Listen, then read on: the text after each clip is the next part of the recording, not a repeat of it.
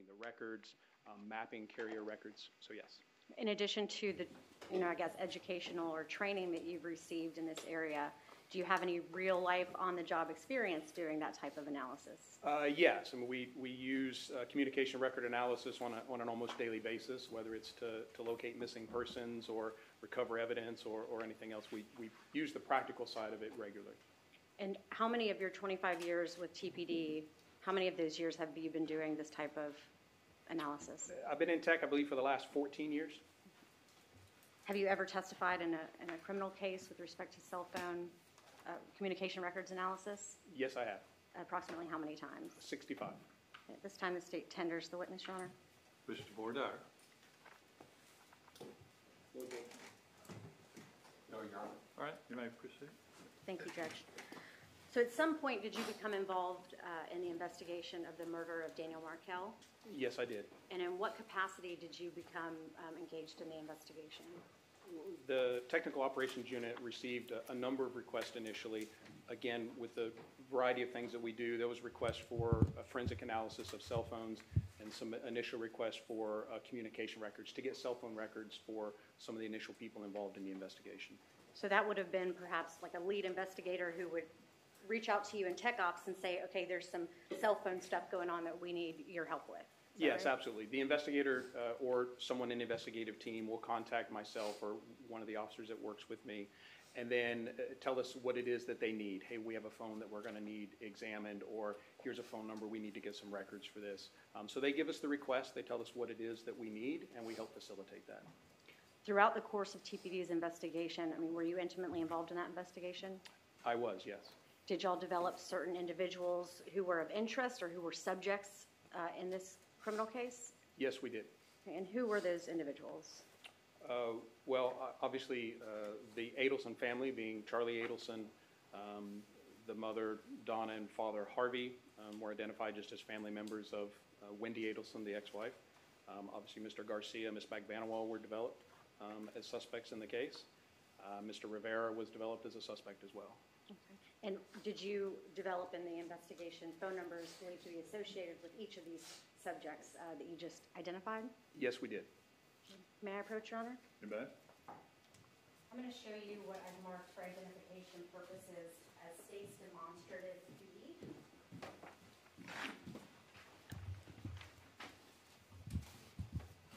Can you see all of that? I can, yes. Okay, and do you recognize the photographs, names, and phone numbers depicted on each of these large charts? I do. Are the phone numbers and names and photographs associated with each line on here accurate? They are. Your Honor, I'd ask to publish this to the jury for demonstrative aids. You may. May I keep it up during the course of this testimony? During the direct examination, yes.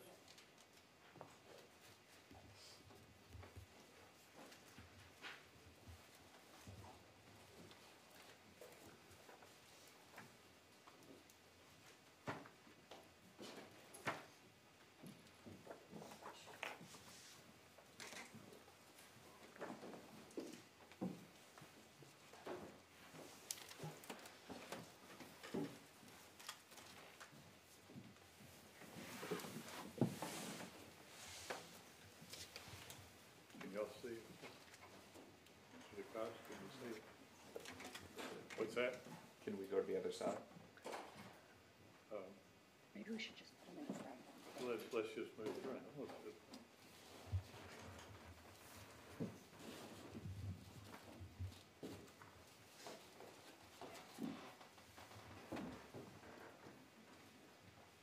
What are we doing, Mr. Norris?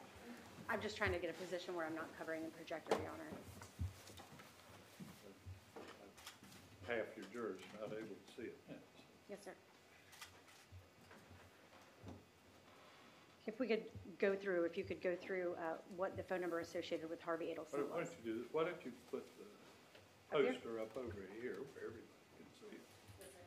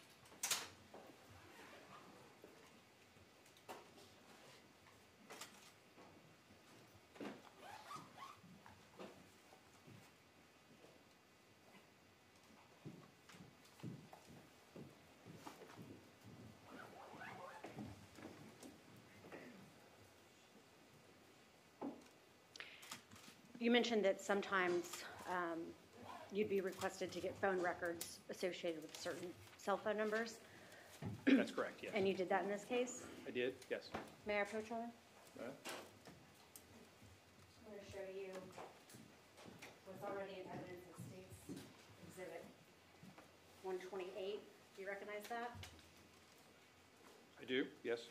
And are those the phone records for Louis Rivera's cell phone number 305-570-8153? They are. Next, I'm going to show you State's Exhibit 129. Do you also recognize that disc? I do.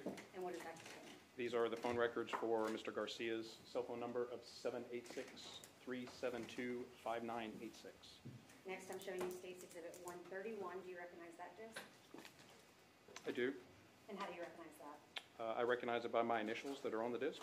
And what does it contain? It contains the cell phone records for Wendy Adelson. And is that at the phone number 954-803-0079? That's correct. Now I'm showing you State's Exhibit 132. Who is that for? I'm sorry. Wendy Adelson. Okay.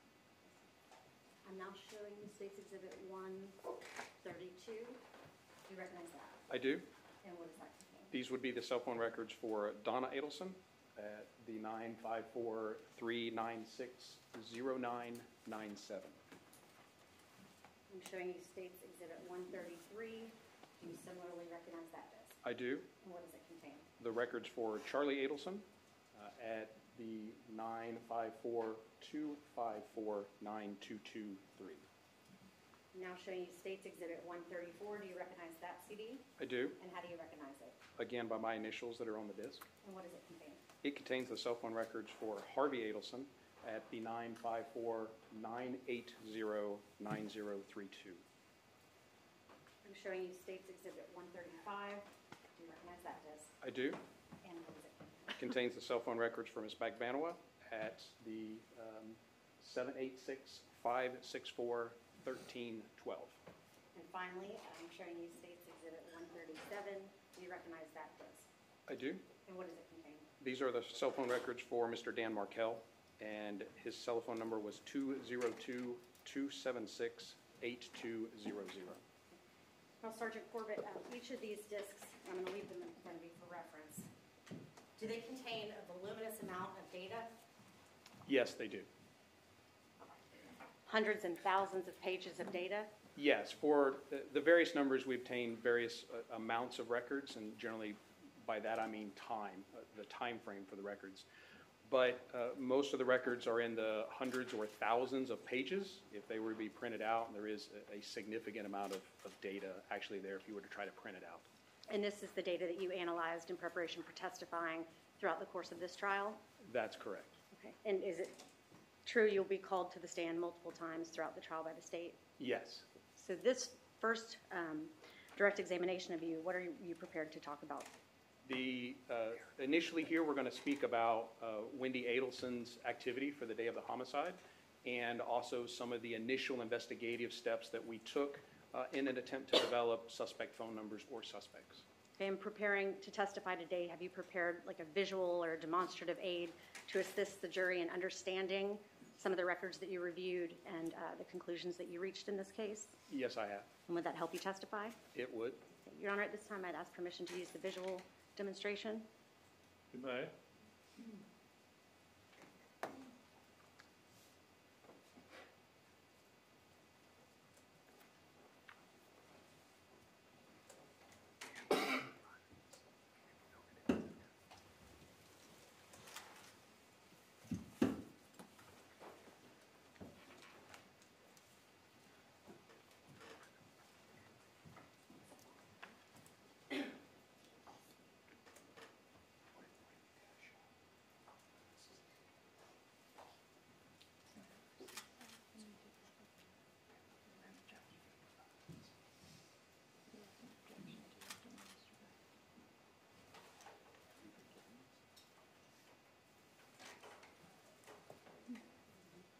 Objection, Your Honor, if we can approach sidebar while the tech is being set up. With what? If we could approach sidebar.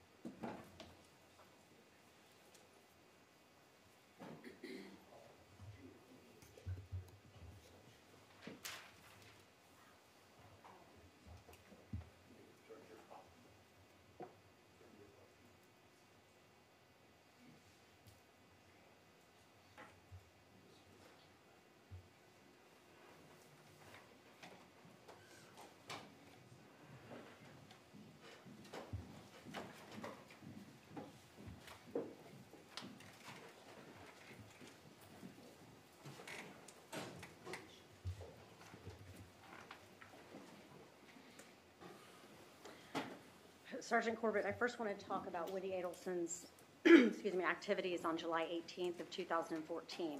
Are you familiar with her statements about her movements and her activities on that particular date? Yes, I am. And are you familiar with the route that she says that she took from her home throughout going to lunch at Mosaic? Yes, I am. And have you prepared a map showing the route that Wendy Adelson took? Yes, I have. Okay. Can you show that to us, please? I can. Describe what you have on this slide for Ms. Adelson's travel on July 18th, 2014. Well, we know that she left her residence on Aqua Ridge Way. She traveled down Centerville Road and in a cut-through to get towards the Thomasville Road area, traveled on Truscott Drive until she approached a roadblock, was unable to go further. And is that what's indicated with the map at 2116 Truscott Drive? That's correct. And then where did she proceed after encountering the roadblock? So after there, she proceeded back to Centerville Road and then proceeded on to her first destination, which was reportedly the ABC Fine Wine and Spirits there on Thomasville Road. And again, this is just based on her statements of what she did that day. That's correct. Where did she proceed after going to the ABC Wine and Spirits on Thomasville Road? And she traveled to Mosaic, to the restaurant. Did you, and I believe we already went over in the CD in front of you, State's Exhibit 131, I believe. Those are Wendy Adelson's phone records? I believe 131. We certainly have them here. Yes, 131. And you analyzed Ms. Adelson's phone records as well? Yes, I did. What kind of information would a phone company provide, for example, as they did in Ms. Adelson's phone records? Well, generally, we obtain subscriber information, maybe, that will tell us who an account is owned by or paid for. And we get what we call detail records, or they're the general records that provide us with the date and time of an event, who's calling who, the duration. So from those CDRs, as we call them, we're able to determine, again, who's calling who and when. And there's also a section there that gives us some location information for the cell sites that a handset is using. And you reviewed those? I did. Could you tell from Wendy Adelson's phone records whether or not she communicated with or attempted to communicate with Dan Markel on the morning that he was killed? Yes, there was attempted communication, yes. And can you tell me more detail about that attempted communication? Yes, there was an outgoing call at 11:42 a.m. from Ms. Adelson to Mr. Markel. That by the records indicate that that phone call was not answered and that it was routed to voicemail. Now, by 11:42 a.m., was Mr. Markel already shot? He was, yes. Did you have any other evidence in addition to her own statements about her movements the day of the murder to put her at a certain location at a certain time? What we had recovered during the investigation was a receipt from ABC Liquors that gave us a timestamp, and we can see that that is at 12:49 p.m. on July 18th of 2014. So that gives us at least an approximate time that she would have been at the ABC liquor store.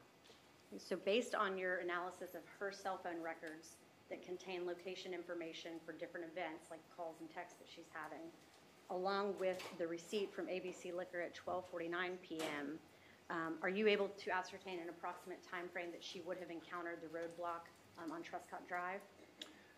Yes, obviously taking into account the time that it would take to turn around, continue on, get to the actual store, and conduct the transaction, then would have had to approach Judge, the... I'm going to object. This is speculative. Overruled. Then, again, we can deduce that it would have passed the roadblock somewhere in the 12:40, 12:45, maybe 12:35, 12:45 range. Once you had narrowed down the timing of her encounter of the roadblock, were you then able to look and see what, if any, calls or communications she attempted after encountering the roadblock? Yes, Did she attempt to call her child's daycare, Creative Preschool? she did not. Did she attempt to call Daniel Markel? She did not. Did she attempt to call 911 or other emergency phone number? She did not. And based on her records, were you able to ascertain what it appeared she intended to do after that? Yes, And what was that? that was a lunch date. And was that based on call logs, text messages, and voicemails? Yes, that's correct. Sergeant Corbett, how long have you lived in Tallahassee, Florida? Since 1988. Are you familiar with that area where Mosaic used to be at I-10 and Thomasville Road? I am. Are you familiar with whether or not there are any liquor stores in that vicinity? I am, and yes, there are. And which liquor stores are in the vicinity of Mosaic Restaurant back in July 2014? Well, Market Square Liquors was just across the shopping center there. There's a Publix Liquors and another ABC a little further up Thomasville Road. Are any of those 3 liquor stores closer to Wendy Adelson's residence at Aqua Ridge Road than the one she went to on South Thomasville Road? Yes, they all are. Can you show whether or not you're familiar with a different route she could have taken to be more direct to get to a liquor store? Yes. And is that what we're seeing here on this slide? Yes, the purple route is the route that she took. The dotted route would be, by the mapping software, what would be the most direct route. And you can see the location of the other liquor stores.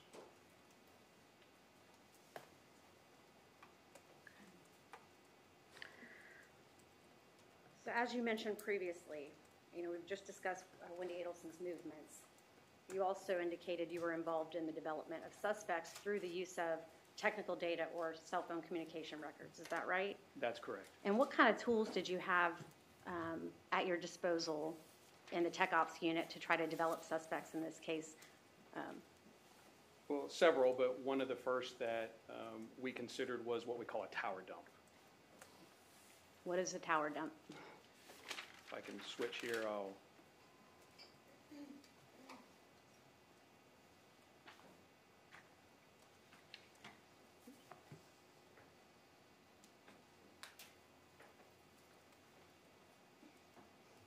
So the investigators learned the movements and times. Can we come side by? I have No, move on. Have a seat. Okay. Let me ask it this way. The morning of the murder, did you know, based on the evidence that TPD had, what Daniel Markel's movements were prior to being shot in his garage? Yes, I did. And what were those movements? We knew that he had departed his house and traveled to his children's daycare, dropping his children off there, and then proceeded on to the Premier Health and Fitness gym, and then back to his residence. And we knew the approximate times that he left and arrived at each of those general areas. Did TPD have any reason to believe that Mr. Markel was being followed the morning prior to being shot? Yes, we did. And what was that based on? That included the video from Premier where we see the Prius come into the parking lot just after and leave following as well. So knowing or believing that he was at these different locations, we'll strike that. Did you also have approximate time frames for which he was at each of those locations, his home, the preschool, the gym, and back home? Yes, we did. Having that information, was there a tool that law enforcement had available that it could use to try to hone in on who might have been the suspect vehicle following Daniel Markel? Yes. Again, knowing that we had 3 unique locations and 4 time frames, and knowing that, again, most people have and utilize cell phones, we know that any cell phone that was in any of those particular locations would likely communicate with a certain number of cell sites immediately around that area. So by obtaining all the records of the events that went through those cell sites from each of the different carriers, then we could try to compare those data sets and see which handsets were near his residence, near the preschool, near Premier, at the same times that Mr. Markel was. That would likely result in a suspect phone number for us. When you say cell sites, can you kind of tell me, like I'm a 5-year-old, what a cell site is? Sure. Your cell phone is a very elaborate radio, and it communicates with cell sites or cell towers to exchange information. And again, we know where those towers are. We know where they're located in town, and that helps us, again, to determine that area that we're going to look at. But the cell phone, any transaction that it does, be that a voice call, a text message, or a data session, we know is going to be processed through a cell site or a cell tower. So the idea here was to look for any phone companies who have cell sites or cell towers in these 3 respective locations and get data from them about every single handset that's communicating with their company's towers within the parameters of that circle? that we Yes, see on the and parameters of the time. We looked at those very narrow time frames. And what phone companies were believed to have cell sites or towers in these 3 respective locations? We have 4 here, and that is T-Mobile, AT&T, Verizon, and Sprint. So TPD subpoenaed or got a search warrant for those records from each of the phone companies? Yes, we did.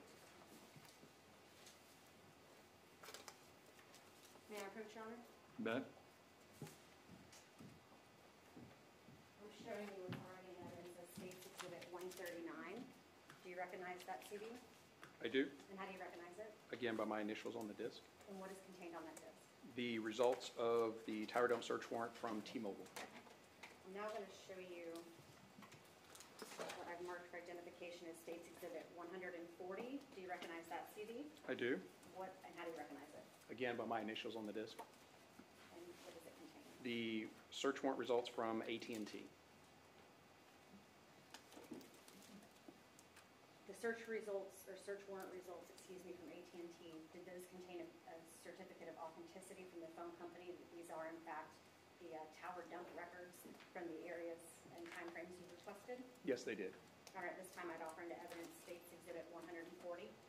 Sir, objection. Give me a second, Judge.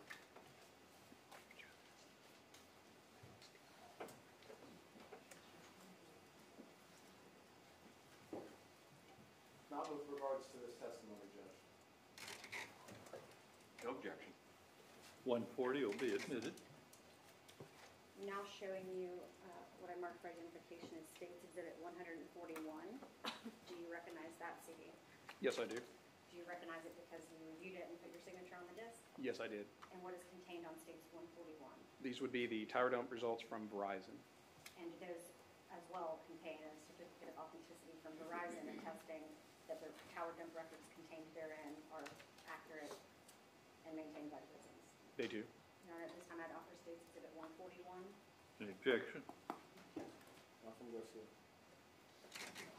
No objection, Judge. Be admitted. Finally, I'm showing you State's Exhibit 142. Do you recognize that CD in the same way that you recognize the previous CDs? I do. And what does it contain? The same results from Sprint Wireless. Do these results from the tower dump for Sprint also contain a business record certificate of authenticity for the records contained therein? Yes, they do. This time the state would offer State's Exhibit 142. Any objection? No objection. Be admitted.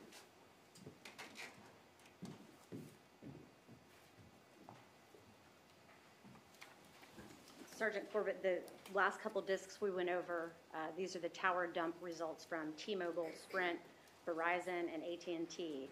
Are they 2 very voluminous, hundreds and thousands of pages of data? They are, again, yes. And did you review them in this case? I did, yes. So how exactly did you use those records? Once you get the responses from each of the phone companies, what do you do? Well, the response largely for us just contains a list of phone numbers that were present in those locations or utilizing those cell sites in the time frame that we requested. As I explained earlier, normally we would look at commonalities in each of those locations and try to filter out a suspect number, but we did not find something that immediately stood out or something that was common to all of those locations. So in summary, you're looking for a phone number that it appears during each of those time frames at each of those 4, technically it's 3 locations, but 4 different time frames that Dan Markel was, to see if there's any number that pops up in the results That's of correct, each location? yes. And you didn't find such a commonality amongst them? We did not in all the locations. Does that mean that the suspect phone was not at those particular locations, that it didn't appear in the phone records? No, it just Objection, means Judge, also speculation. Overruled.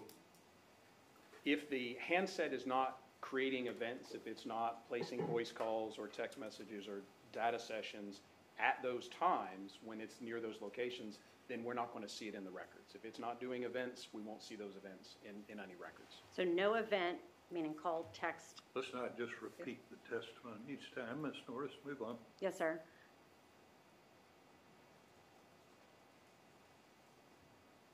So you can't find one with the commonality, so then what do you do with these tower dump records? Eventually, we knew that we had obtained a number of records for those persons involved in our investigation. And so the idea was, well, let's compare all the people that our known subjects have communicated with. Let's compare those with the phones that were in the tower dump. And let's see if there's anything common between any of our people and some of the phones that may have been near one or more of the locations. And whose phone numbers did you run against the tower dump? Everything we had at the time, and of course the investigation progressed over a lengthy period of time, and we continued to gain more and more records as we went. But at the time, we had at least a reasonable number of records for the Adelson family and some other people that were related to the investigation. Can you show the jury the type of data that you get on the disks we just discussed during evidence from a phone company when you request call detail records? Yes, as I mentioned earlier, one of the basic pieces of information that we're able to get would be subscriber information.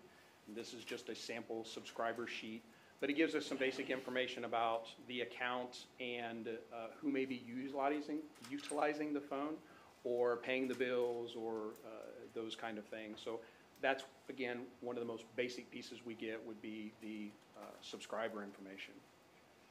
What other information do you get? I'd mentioned before call detail records. These are, again, sample call detail records. And while there appears to be a lot of information in there, really there's about 3 sections that are most important to us. There's a section that contains the date and time and duration of an event so that we know when an event happens. And again, when I say event, I mean a voice call, a text message, or in some cases a data session. Sergeant Corbett, can I interrupt you? If you could use that laser pointer up to your right, and just as you're going through, show us like the date and time, for example, on this particular slide that you... Yes, again, so here would be our date. This would be the time of the event, and we see for these particular records that time is provided in UTC, or Coordinated Universal Time. So we know for some of our records we have to make a time adjustment to get to our local time here. And then this would be the seizure time, the amount of time that the handset seized the network to complete the call. And then this would be the elapsed time, or how long the call actually occurred. In this case, it's 2 minutes and 11 seconds, just as an example. Okay, and I'm sorry I interrupted you. If you could then show us information you get about who's calling who or who's texting who. Right, so then the other important piece for us is the phone numbers that are communicating. So we can see the originating number. This will be the person that's making the call or sending the text message. And we have the terminating number, and that will be the person that's receiving it. So that tells us, again, who is communicating with who.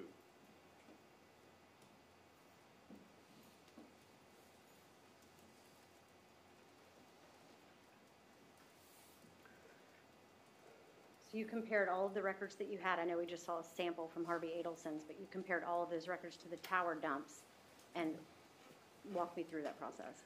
We did. We have analytical software, which helps us, again, knowing that we have so many thousands of records. We're able to just ask it to show us commonalities. And what we found was there was a cell phone number, the 786-372-5986, that was present in our tower dump, that was also present in Harvey Adelson's cell phone records. What does that mean, it was present in his records? There was an event in his records with that phone number. In this case, it happened to be an incoming phone call on July 1st. So Harvey Adelson's phone had an incoming call on July 1st from this 786-372-5986 number. Is that right? That's correct. And that phone number ending in 5986 was one that we got from the tower dump records we first subpoenaed. That's correct. Okay. So then what did you do? Well, then we obtained more detailed records for that target number, and that was the number that we eventually determined belonged to Mr. Garcia. So we were able to obtain records from T-Mobile for that, and then do some basic analysis on that phone number. Can you use phone records provided by the companies to determine what phone number a particular handset communicates with most frequently? Yes, we can. Tell me about how that's done. Again, with the help of some software or spreadsheets, we're able to look at all the incoming, outgoing phone calls, determine the unique numbers that a handset communicates with, and then also determine the frequency, how often one phone number communicates with another. That helps us with a lot of things in determining relationships or, friends, co-conspirators, those kind of things, that who a phone communicates with most frequently is probably someone that's significant to them. And that's called a frequency report? Yes. Did you run a frequency report, on Mr. Sigfredo Garcia's phone records? We did, yes. And what were the results? Well, what we found was the most frequently contacted number was the 786-564-1312 of Ms. Magbanawat. What time frame are we looking at when we ran this frequency report? Well, in this particular one here, you're looking at May into July. Again, as the investigation progressed and we obtained more and more records, then those frequencies are going to change because now we're adding more and more phone records into it. But at any particular time, we run, again, this by a fairly large percentage is most frequent caller. And you said the time frame for this particular frequency report was May to July of what year? 2014. So it's just a 3-month period that this is based off of? Yes. Did you cross-reference Catherine Magbanawat's phone number, this 786 number ending in 1312, with any of the other records that you had for people associated with this case? We did. We found that this phone number was also common to Charlie Adelson's phone, and in a similar frequency report for his cell phone, we see that it's also one of the most frequently contacted numbers. And that's what you're showing us here with Yes. the 7% frequency? Yes. Okay.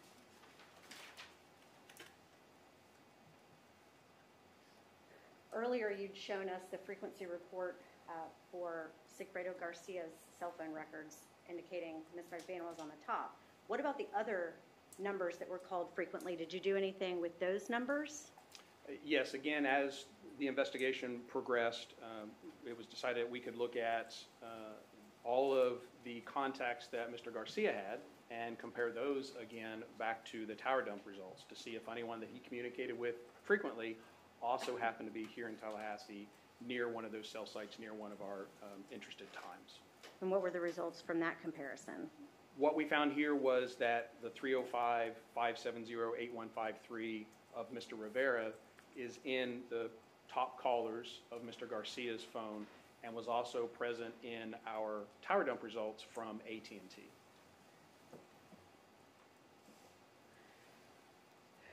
The phone records you had for Sigfredo Garcia and Luis Rivera from July 18, 2014, did they contain the location information you previously indicated these phone records typically provide? Yes, they did. Were you able to compare the location information for the events they had on their handsets with the movements of Daniel Markel on that date? Yes, we were. And what did you find out? Well, again, looking just at those narrow time frames, we look in those cell phone records, and one of the other sections in there is location information. And these records are T-Mobile, but they provide us a latitude and longitude for the cell site. And this is the location of the actual antenna or tower or structure or whatever it is that this radio equipment is mounted on. They give us that latitude, longitude. So we're able to take that information and put it on a map and determine where that cell site is actually located. And we can see here for those two events, that cell site is located just north of I-10 and a little west of Thomasville Road there. Did Mr. Garcia or Mr. Rivera have a lot of events around the time of the actual murder? They did not actually, no. What about earlier on in the morning? Not in the time frames that we're talking about here from where Mr. Markel left his residence. There were really very few events for these handsets, and really most of them center around this particular location right here at Premier Health and Fitness.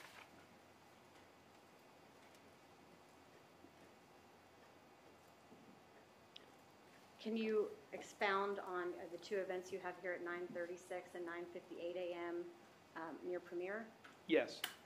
So again, we're provided with that location of where the cell site is, and sometimes just knowing where the cell site itself is all the real information that we need. That tells us enough.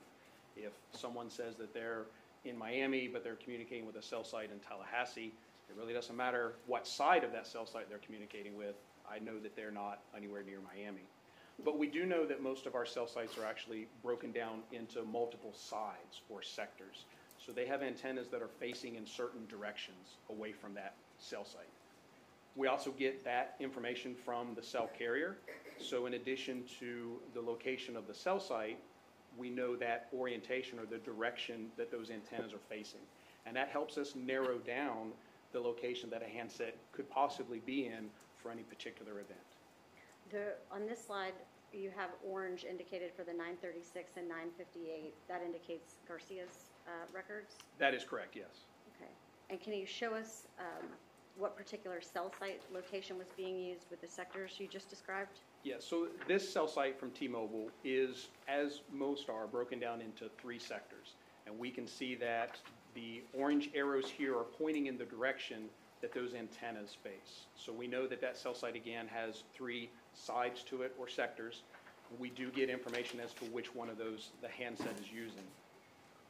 What we know is that if you were to just drive in circles around a cell site on your cell phone, your handset is going to transition from one of those sectors to the next as you continue to drive in a circle. The dashed lines here represent kind of an approximate area where that might happen. We expect one cell site or one sector to cover about halfway to the other sector, and the same thing for the last. So by estimating where that transition is, we kind of get an idea of the kind of width of that cell site, or where, again, the approximate location where that handset could be.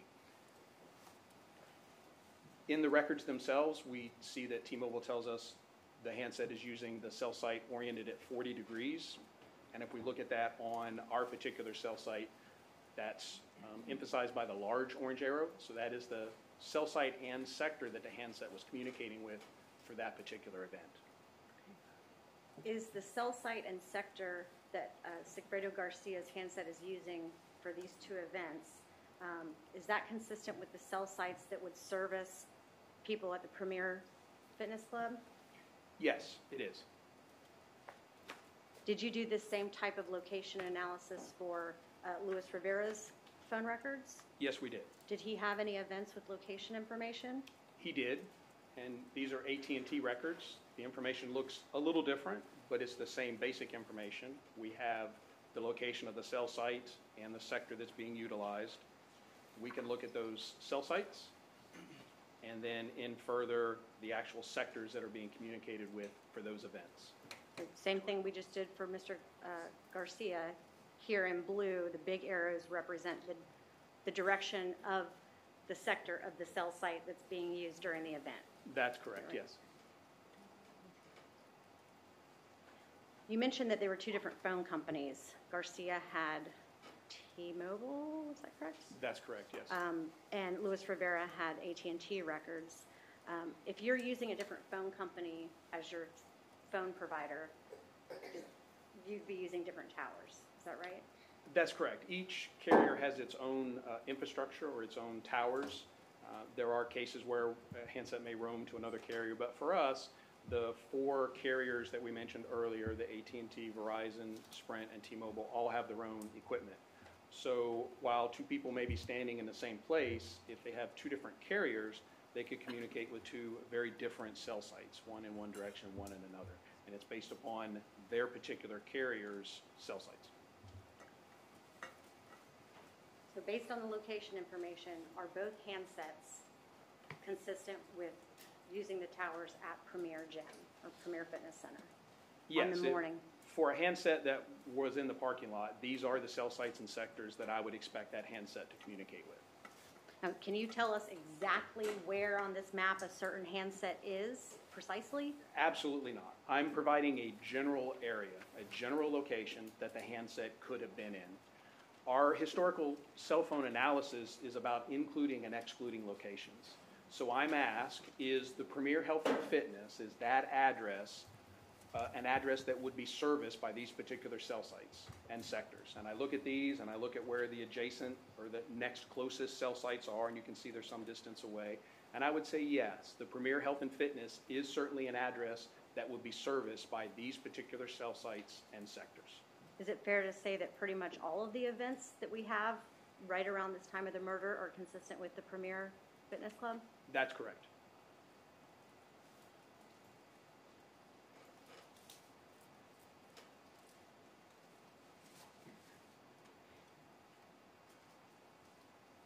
Let's say that these two handsets had been at Creative Preschool prior to going to Premier Gym, but had had no events. Would that be possibly a reason that they didn't show up on that tower dump when we were looking for commonalities? Objection, Judge, calls for speculation.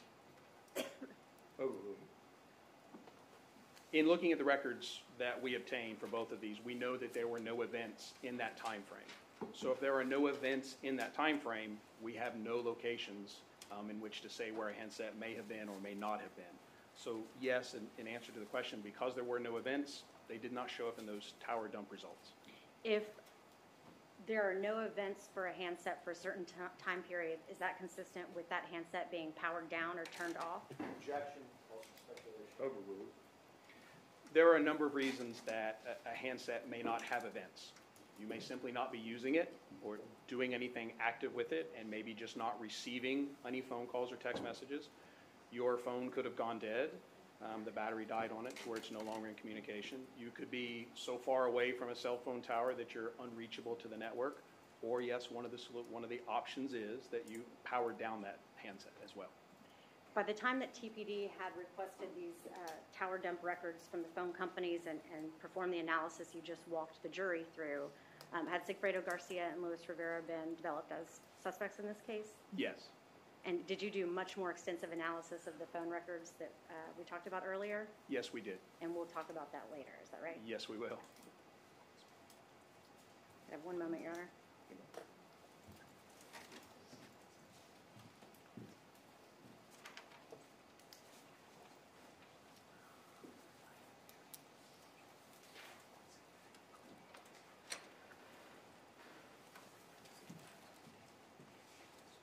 Sergeant, have no further questions? Well,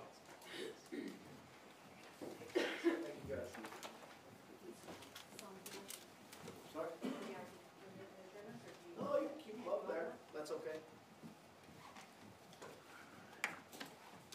Sergeant, good afternoon. Good afternoon. Okay. I say sergeant because you are a member of law enforcement, correct? That's correct. And as you indicated to the members of the jury, you've been a member of law enforcement for coming on a quarter of a century, correct? Just with TPD, yes. Just with TPD? Yes, sir. What about before that? I was a reserve deputy with the Wakulla County Sheriff's Office starting in So there's 19. more law enforcement experience behind the 25. That's correct. Okay. How much more? Since 1995. 1995. So my math here is I'm sorry, 1992. 19. My Okay. apologies. It's okay. So 8 plus 19, 27 years? Sounds about right, yes, sir. And you indicated on direct examination, you have testified 65 cases. That's as correct. for witness. Yes, sir. How many of those cases have you testified on behalf of the state? In all of those cases. So all 65? That's correct, yes. So that means that you have never testified as a defense expert. While I have helped defense counsel, those cases have never resulted in actual testimony. So the answer to my question is that you have never testified in trial for the defense. Is that correct? That's correct.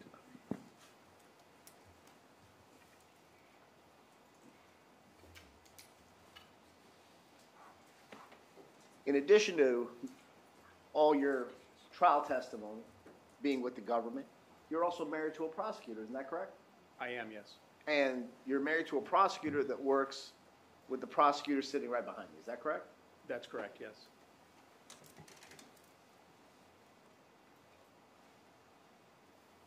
So you're at the helm of the demonstrative aid, is that correct, sir? Yes, I am. If you could indulge me. You indicated that there was two, well, let's go to the demonstratives. You'll see the one on the far right side in the middle. It has my client's name on it. Is that correct, sir? It does, yes. And you'll agree with me that to the right of his name in white is telephone number starting with area code 786, correct? Yes, 786-372-5986, correct? yes, sir. All right, and you'll also agree with me that all the investigation that you've done with regards to any phone number associated with my client, is that number there? No, sir. Okay. But I only see one number up there. Yes, sir. Okay. The question is, in the initial part of the investigation, this was the cell phone number Mr. Garcia had. As we progressed through the years of the investigation, he had other phone numbers as well, and there was work done on those phone numbers. Do you have those numbers with you? I do not have them in front of me, but I could get them, sir. And were they expired numbers, numbers that he was no longer using? I believe so, yes. Well, there was a time where the investigation we were looking at in real time, where we were getting real-time information. Obviously, the cell phone that he had at that time was active and live because we were obtaining real-time information from it. Some of the other phone numbers that he may have had in the interim were probably no longer functional numbers. What about the other phone that he was arrested with in Broward County? Did you do your due diligence on that phone? Yes, sir, we did. So just to be clear, there was a second phone that he was arrested with, correct? Yes, sir, there was. And do you have the information as to when that phone was activated? Not in front of me.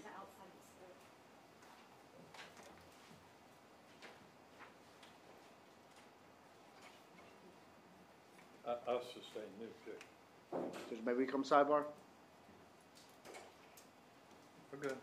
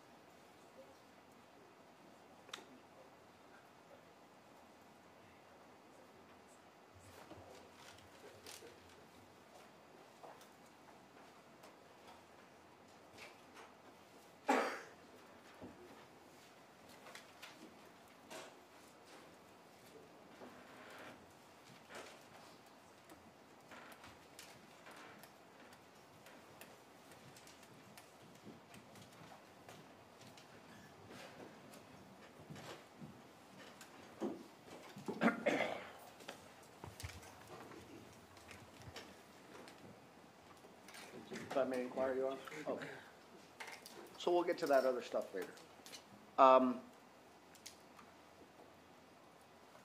If you can click back to the, yeah, if you wouldn't mind, Sergeant Corvitz, you had two phone numbers on the 786-372-5986 number that were the basis of the activation of the cell towers, and I believe that's a call at 9:36 and 46 seconds. Whenever sorry. you're ready to get there. You're speaking of these events? Yes, sir. Yes, Now, the top event, the 9:36 event, Yes. that was a 7-second phone call. Is that correct? I believe so, yes. We can pull up the full records if we need to, but Well, if you need to look at something to refresh your recollection to be able to adequately and properly advise the jury, please do your due diligence. When you're ready, let me know. for the location information, the duration of the event was not relevant.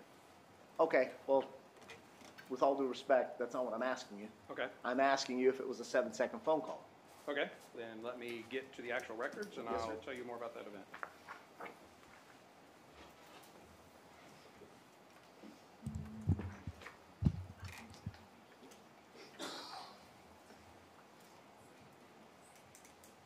Yes, sir. The 9:36 event was for 7 seconds. The 9:58 shows a minute. Okay. Now, the 9:58 event, I'm sorry, let's stick with the 9:36 event. That came from a 786 number, correct? Yes, sir, it did. And correct me if I'm wrong, but law enforcement has the ability, based on the phone number, to try to determine who the person that extended this call is. Is that correct? That's correct.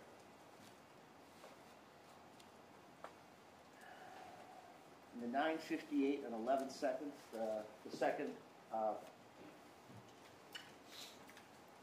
event on the 18th.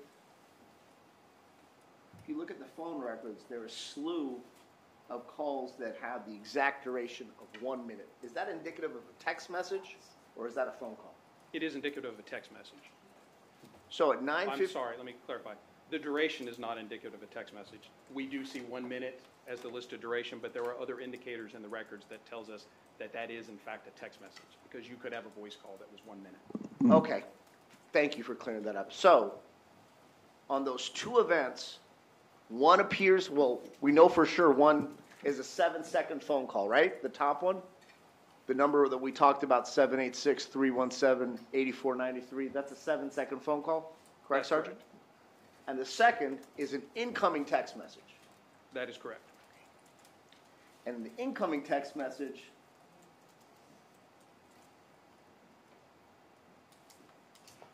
do you have a phone number for that incoming text message?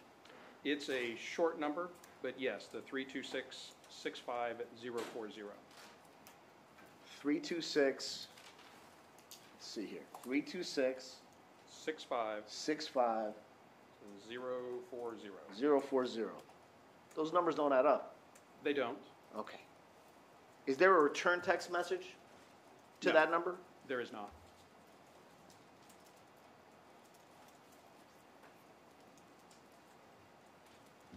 Now,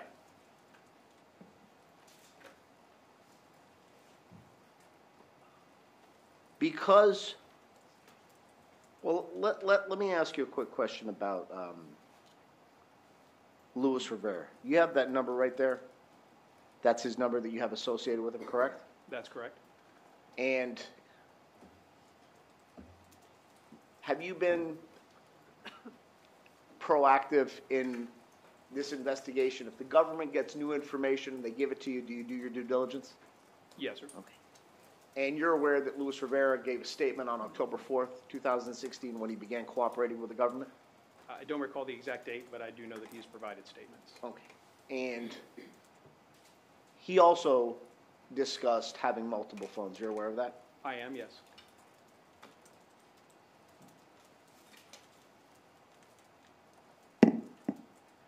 Now,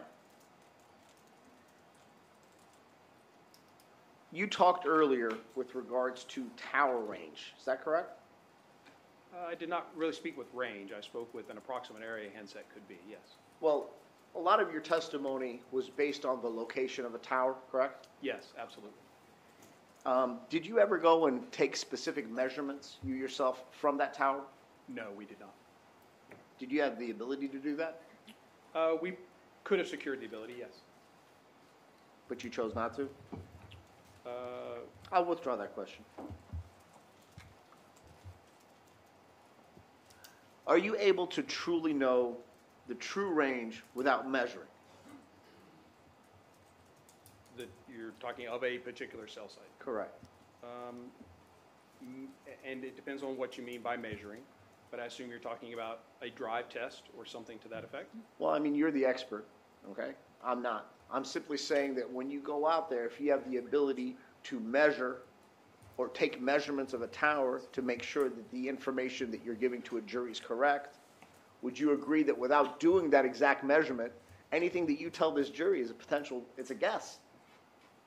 No, I would not say that at all. What I'm speaking about and the evidence that I have is these cell sites that are being communicated with and the orientation of those sectors, and we know which way they're pointing. We look at addresses and we say, could this address have been included or not? And in all of the cases that I have, that determination is easy to make. And they're relatively close to the cell sites and they're where we expect them to be. And there's really no need to do anything additional. One of the problems with the drive test is coming back in time, and it would always be argued that if you didn't do it the same day and the same time and the same weather conditions and the same everything as that exact day, then even that's still not exact, and even that has variation to it. So we had the information that we needed to make the determinations that we did. And again, in no way am I saying exactly where a handset is. I'm just giving the general area that that cell site covers. Okay, well, let's do that. Let's give the general area that that cell site covers. Based on your demonstrative aid that we're looking at up here, what other locations fall within that general area? Are there any restaurants in that general area? There are. Okay, which ones? Well, there are a number of restaurants, and let me pull this up here. Not being quite the travel guide. There are a number of restaurants in the shopping center there. There are restaurants. There's Well, hold on one second. I'm Trying to answer your question. I apologize. Don't interrupt. I don't Go mean ahead. Sir. So there are a number of restaurants within that area. There's from Thomasville and Killarney, the Applebee's, there's a Wendy's, there's all kinds of restaurants in the shopping center across the flyover, a number of restaurants. Okay, well, being the fact that you indicated that you've lived here coming on a few decades, maybe more, let's talk about each specific restaurant. You said that there's an Applebee's? There is, or at least was, yes. Okay. And there's a Wendy's? There is. Is there a Chick-fil-A? There is, but I do not believe that the Chick-fil-A would be in this particular cell site and sector. Is there a McDonald's? There is, yes. Because right by the Residence Inn, right? Right across the street from the Residence Inn? There's a McDonald's at just north of, or between Timberlane and, or between Market and Maclay Commerce. There's a McDonald's. What other restaurants are there? Well, sir. There is in the shopping center, I know that there is a Bonefish Grill. There at least used to be, I believe, a Firehouse Subs in there. There may be a sushi restaurant in there. And I'm trying to remember, back in 2014, there is a chicken restaurant on Thomasville Road.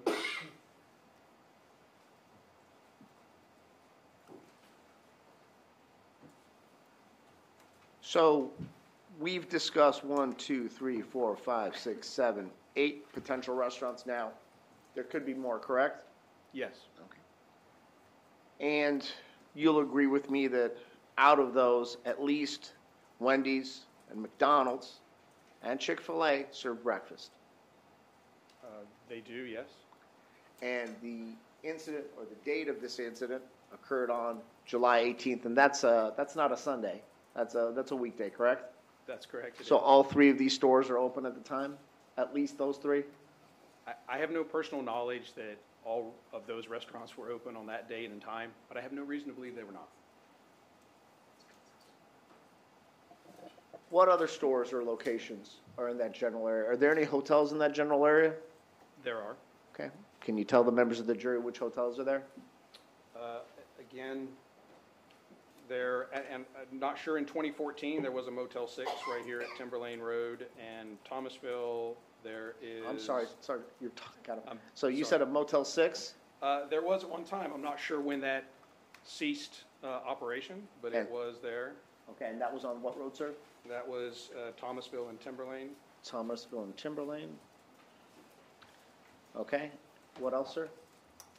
I'm not aware of other hotels right there. There are some on the southern side of that, which I don't know. There's I believe, a Residence Inn, maybe a Hampton Inn, something here that's off of Raymond Deal.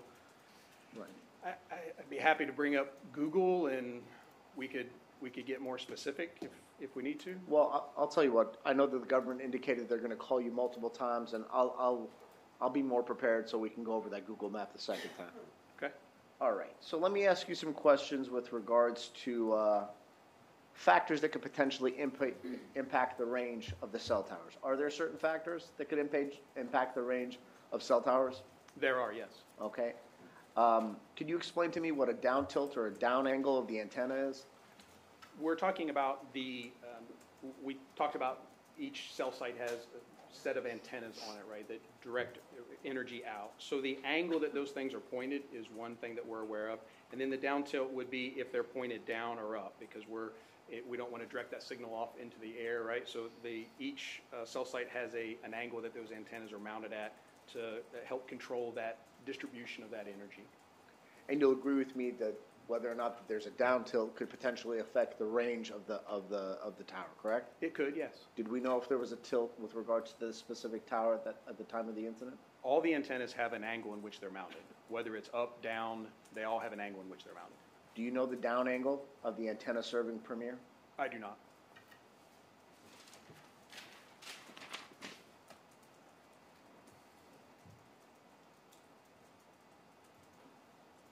Can you tell whether a call is made inside or outside the serving area? I'm sorry? Can you tell whether or not a call is made inside I assume you, based on the tower, the cell tower, or the antenna angles that you have, can you make a determination as to whether or not a call is coming from within or outside of that area? I'm not quite sure I understand the question. Let me Where ask the it. call is coming from could be anywhere. If you're speaking about the location of the handset, then again, no, I would not believe that it's outside of that area, because if it were outside of that area, it would communicate with a different cell site. Do you know if T-Mobile had done any maintenance to that cell tower or those cell sites? I do not. Is that something that you'd be able to determine if you made the appropriate calls? Sometimes we can, and sometimes we cannot. Are you familiar with any studies validating the use of cell tower analysis? Yes. Which ones? Specifically the scientific working group.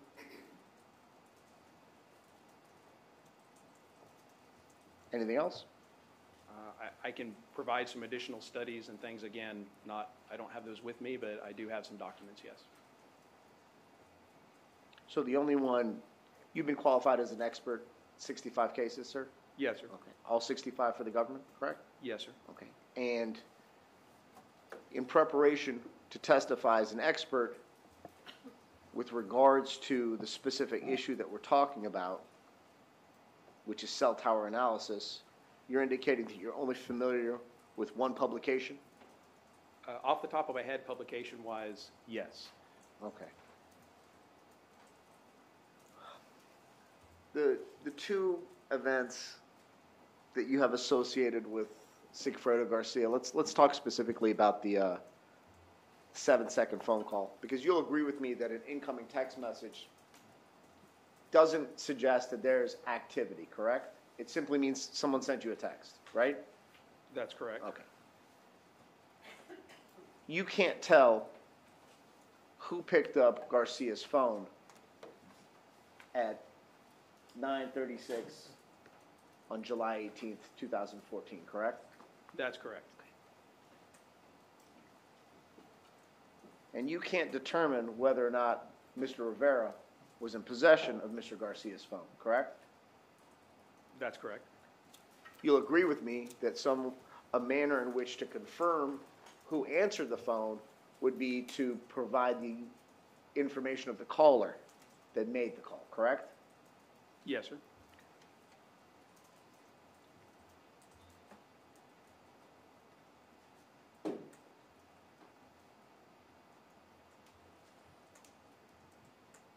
And I just want to confirm this, that the cell the cell phone records can't put a particular device at a particular location, right? That is correct. So while you could put up a map, a little chart like you have up here, a demonstrative, and you could put a marking showing what you believe to be the ranges. It's simply a guess, correct? I wouldn't call it a guess, but. Let me rephrase it then, sir. You can't tell me specifically where Mr. Garcia was the morning of July 18th, can you? That's correct, I cannot. No further questions. Yes, Your Honor. As always, mine will be real brief. Sergeant. Just to confirm, you work with the Tallahassee Police Department, right? I do, yes. You're in the same building as all the investigators and other sergeants that'll be testifying in this trial on this case. That's correct. Now, through that and your work in the Technical Operations Unit, you know the working theory of this case, of this prosecution? I do, yes. All right. So if you could bring up the frequency slide, whichever one you want to go with first. And please explain to the jury what this is again. Again, with the use of our analytical software, we're able to produce a report that just tells us which phone numbers are communicated with by a particular phone most frequently. It doesn't take into account directionality. They could be all incoming or outgoing or a combination thereof. And they could be both text messages and voice calls or any combination thereof. Who are these communications between? What people from your boards?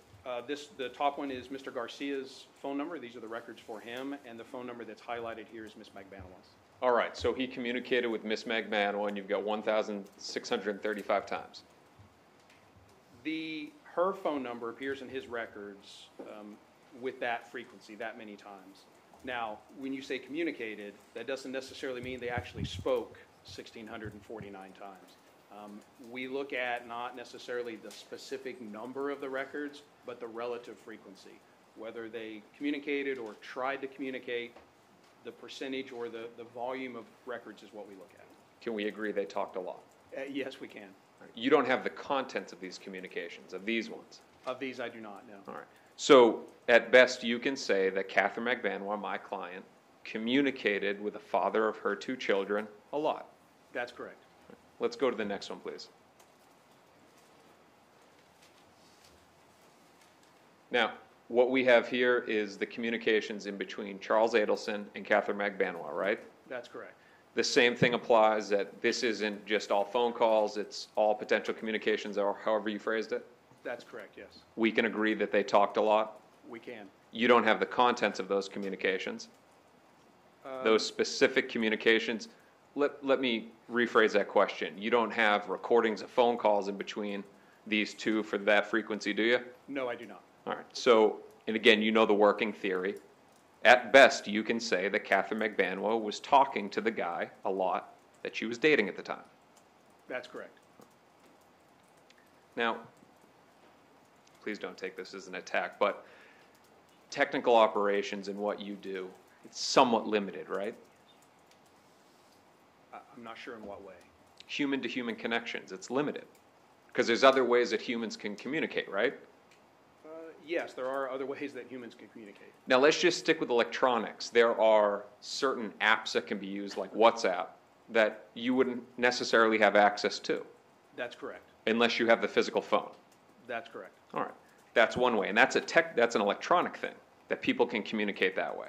It is, yes. Now, people can also have face-to-face interactions. There used to be a day when people did that. That's correct. Now, do I call it a science? What would you call it? I believe it is a science, yes. All right, so your science is limited because it doesn't encompass all of those other potential connections. I don't want to say it doesn't encompass. We're aware of when WhatsApp is in use, and we, of course, advise the investigators and attempt any way to be able to get that content, get hands on a particular handset so that we can get that communication. So we're very much aware that those other methods of communication, such as iMessage or anything else, can be used. And so we try to let the investigators know, hey, this is something that you need to be aware of and work towards.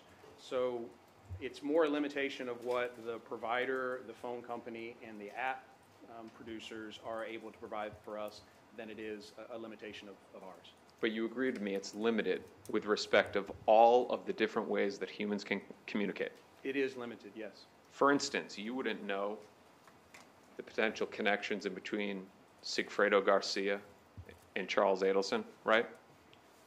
I only know what I have or don't have in the records that I have. So outside of anything electronic, you just wouldn't know. That's correct. For instance, if Luis Rivera has a connection to Charles Adelson, you wouldn't know that either, would you? If it's not in the records that I have. Sigfredo Garcia to Harvey Adelson, you wouldn't know that.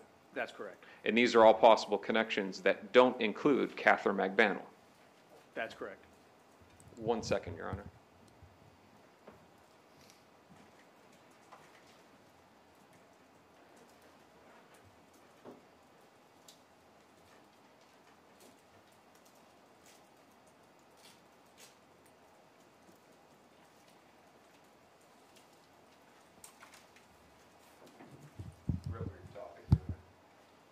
Sergeant, just to clarify something that the state attorney's office asked you, and it has to do with the communications in between Wendy Adelson and Dan Markel.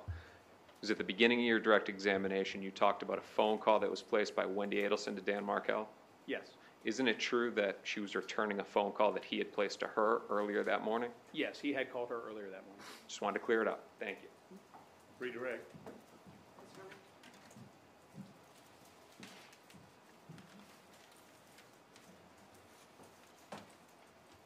Without going into great detail, Mr. DeCoste asked you some questions about what your information is limited to. Do you also have access to all the other data that the Tallahassee Police Department was gathering against Sigfredo Garcia and Catherine McBannel in this case in analyzing the phone records?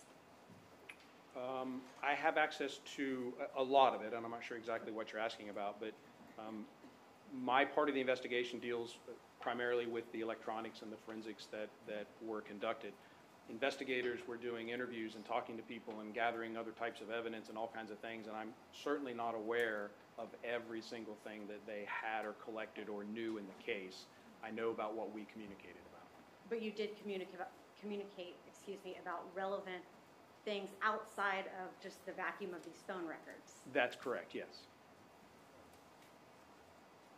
And Mr. Zangan, I asked you some questions about the map with the towers. If you could go back to that for me. Showing Premier. Okay, how many cell sites or towers are there in Tallahassee? There are a number of cell sites, hundreds, between all the carriers. And were you able to narrow down the number of towers around the Premier Gym area? Yes, we were. Okay, and approximately, are you showing me all those towers? Yes, these would be the towers from 2014 for T-Mobile, just the one carrier. So in determining that general area, approximate area handset could be in, we certainly are aware of where those other cell sites are, because we know that, generally that effective range is going to be affected by where the other towers are. So we are aware of those, yes. Could you zoom in just a little bit on the flag of Premier Gym and Fitness? Mm-hmm. And how many towers nearby that area can you see there for T-Mobile? Right here, there's only one additional one, and that would be, and I'm sorry, I'll use the laser. That would be the cell site here. So would you expect if someone has a handset at Premier Health and Fitness that they would be communicating with one of those two T-Mobile towers? Yes, I do. Out of all the hundreds, Mr. Garcia's was communicating with that one right by Premier. That's correct. Thank you, Sergeant. I'm going to hold your question. All right, Jared, I have a question. Go sidebar.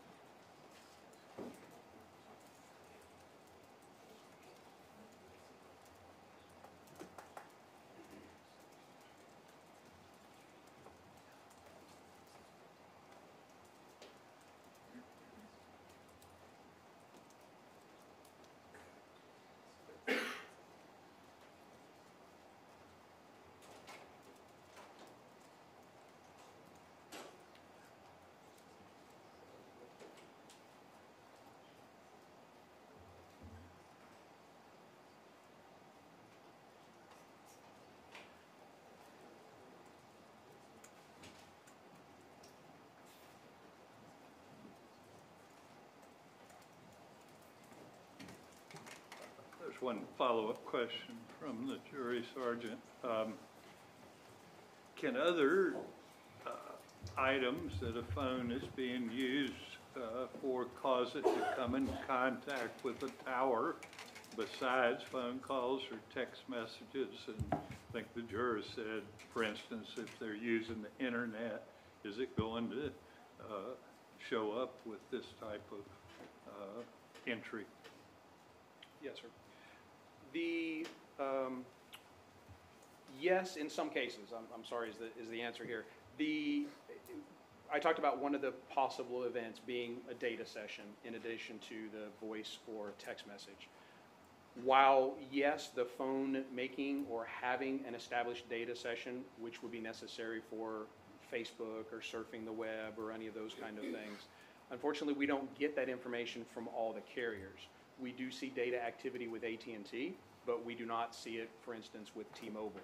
So while, yes, those do cause contact with a tower, we're not always able to see that information. Ms. Doris, any follow-up? No, Your Honor. Garcia? I'll reserve for the. Okay. McVanilla? Any follow-up on this? No, Your Honor. All right. You can step down, remain under the rule. You'll be subject to recall. When we take 15 minutes? Either side need anything? No, Your Honor. No? All right. We'll be in recess 15 minutes.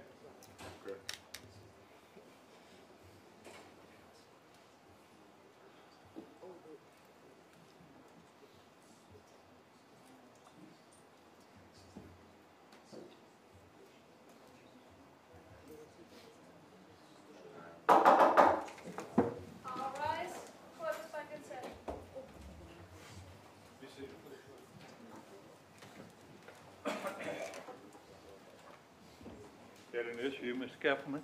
Just wanted to bring to the court's attention that the next witness is going to be Mr. Rivera. I anticipate that he will be a lengthy witness. I'm particularly anticipating a lengthy cross, but that being said, this is the last witness that I have brought for the day, and I don't want to be in a posture where I run out, so I was looking for a little guidance from the court. Would it be okay if we end with him today, even if it's a little earlier? Would your preference be that I get some more folks up here?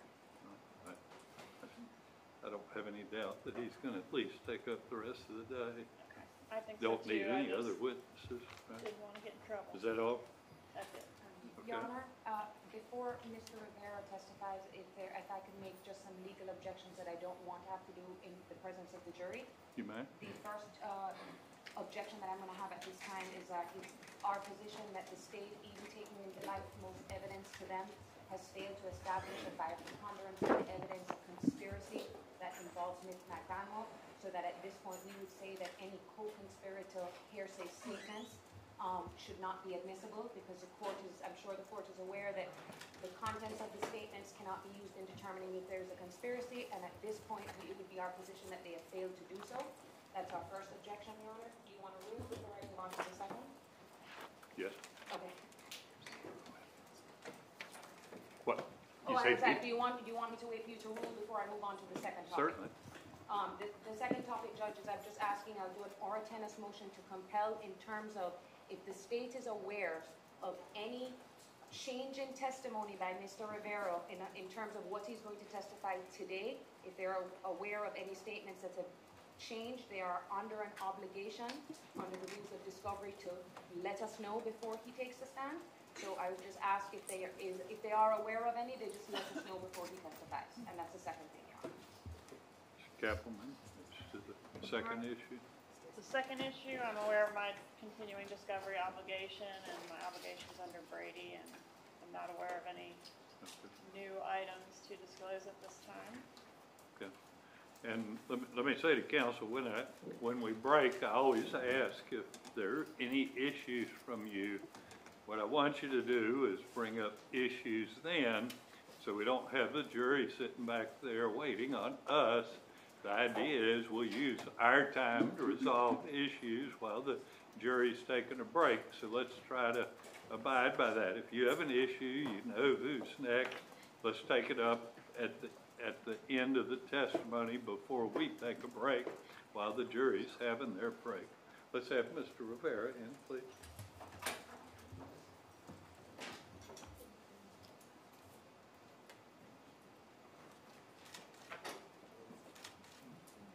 Have a seat, sir. Let's have a jury, please.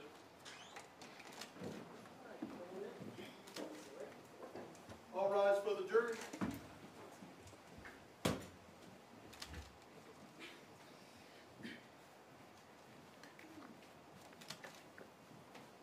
You remain standing. So when I see everybody else, you remain standing.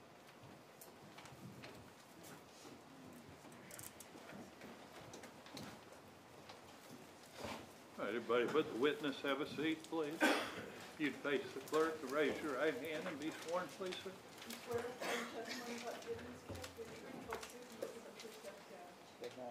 Have a seat. Slide up the microphone, please, sir. May proceed, Mr. Kappelman.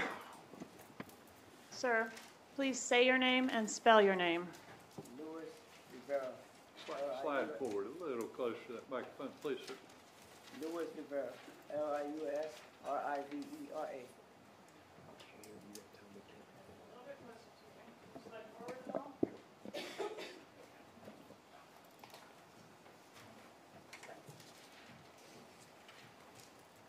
How old are you, Mr. Rivera? 36. Are you currently incarcerated? Yes, ma'am. And where are you currently incarcerated? Right now I'm in the feds. With the feds? Federal prison. Okay. And are you serving a sentence currently for both this case and an unrelated federal case? Yes, ma'am. And what did you plead to in this case that we're here about today? 19 years. All right, but what charge did you plead to? Second-degree murder. All right, 19 years in prison? Yes, ma'am. And you're serving that concurrent with your federal sentence? Yes, ma'am. How long is the federal sentence? 12 and a half. All right. And what did you have to do in exchange for your 19-year sentence in this case? Cooperate. All right. I apologize for interrupting, but we're having a hard time hearing Mr. Rivera. I don't know, there's somebody tampered with the line. Every time we move this thing, it's a problem, so we need to not move. And Mr. Rivera, if you could pull up just a little bit closer. I mean, I've been having a problem with some of the other witnesses. Yes, sir. Go ahead, say something more. All right, Mr. Rivera, you said that you had to cooperate in exchange for the testimony. Yes, ma'am. All right. And what does cooperate mean to you? Say nothing but the truth. Has anybody told you what to say? No, ma'am. Anybody tried to tell you what the truth is? No, ma'am. Anybody try to tell you any particular fact you need to include in your testimony in order to get, Not at all. okay, in order to get anything, No, ma'am. any benefit? No, ma'am. Did I ever have any private meetings with you before you decided to cooperate with law enforcement? Not at all.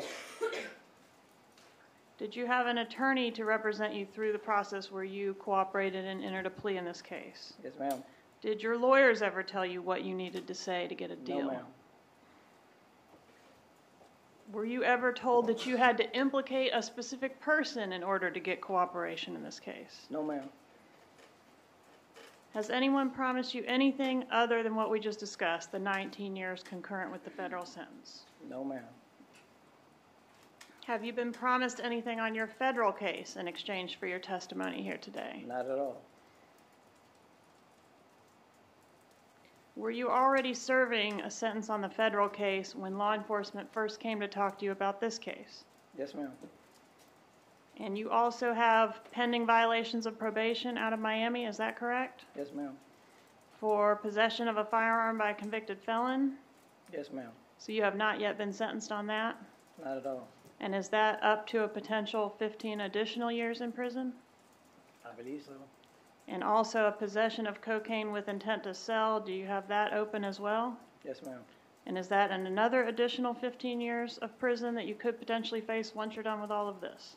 Probably. All right. And have you been promised anything in reference to those other charges out of Miami? Not at all. Where were you living back in 2014? I was in Miami. I was living with Jessica. All right. And was Jessica at 130 5th Street? 130 5th Street Yes, in North ma'am. Miami. Yes, ma'am. That sound right? Do you know Sigfredo Garcia? Yes, ma'am. How do you know Sigfredo Garcia? Childhood, we grew up together. And when you say that, was it like since you were what age? Like 5, 6, around there. Okay. Were your families close to each other? They know each other. Did you grow up in the same neighborhood? Yes, ma'am. Go to the same schools? Yes, ma'am. Run with the same crowd? Yes, ma'am. Does Mr. Garcia have any nicknames? Just Tuto. Tuto? What, have you ever heard the term Tuto Dade? Tuto Day? Yeah. Nah. What about, let me ask you, like back around the time that this crime occurred, 2014, how often did you hang out with Mr. Garcia during that time frame? We hang out pretty close every day. All right. And you mentioned a Jessica. Who's that? That's my ex-baby mama. Well, Your my baby ex? mama. She's the mother of your children? Yes, ma'am. All right. And that's who you were living with around the time of this homicide? Yes, ma'am. What about Catherine Magbanoa? Do you know her? Yes, ma'am. How do you know her? Garcia's wife. All right. And is he legally married to her? That I knew, yeah. You thought he was? Yeah, I thought he was. Okay. And do they have children together? Yes, ma'am. All right. And does she go by any nicknames? Just Katie. Katie? Yeah, we just call her Katie. All right. And was Catherine Magbanoa somebody around, and I'm referring to the time leading up to this homicide, say 6 months leading up to the homicide. Is that somebody that you would talk to on the phone? Nah, Catherine Magbanoa? Like, speak to her? Yes. No. Would you see her socially? I see her, because I got to see Aunt Garcia. So when you saw her, would she always be with Garcia? Or did you have a separate relationship with her? No, she would be with Garcia. I never had no. Okay. I guess I'm just trying to establish, did you have a friendship with her independent of knowing Garcia, or was she just Garcia's woman to you? That was Garcia's woman. Okay. How much time would you say you spent around the two of them socially, them like as a couple? I mean, I was always around Garcia, but, you know, everybody do their own thing. Okay. Would you say you saw them socially more than 10 times in your life? Yeah, of course.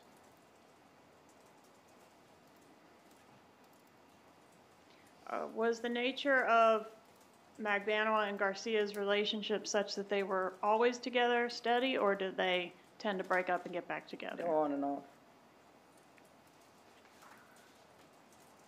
Do you know what their status was of their relationship at the time that Dan Markel was killed? The only thing I knew that she was dating the dentist. That's about it. You did not know she was dating the dentist? No, Or you she did? was dating. You dating. did? Okay, so they were kind of off at that time. Yeah, they were off. All right. I'm going to show you some photographs, which I've marked as states 45 and 46, and ask if you recognize them.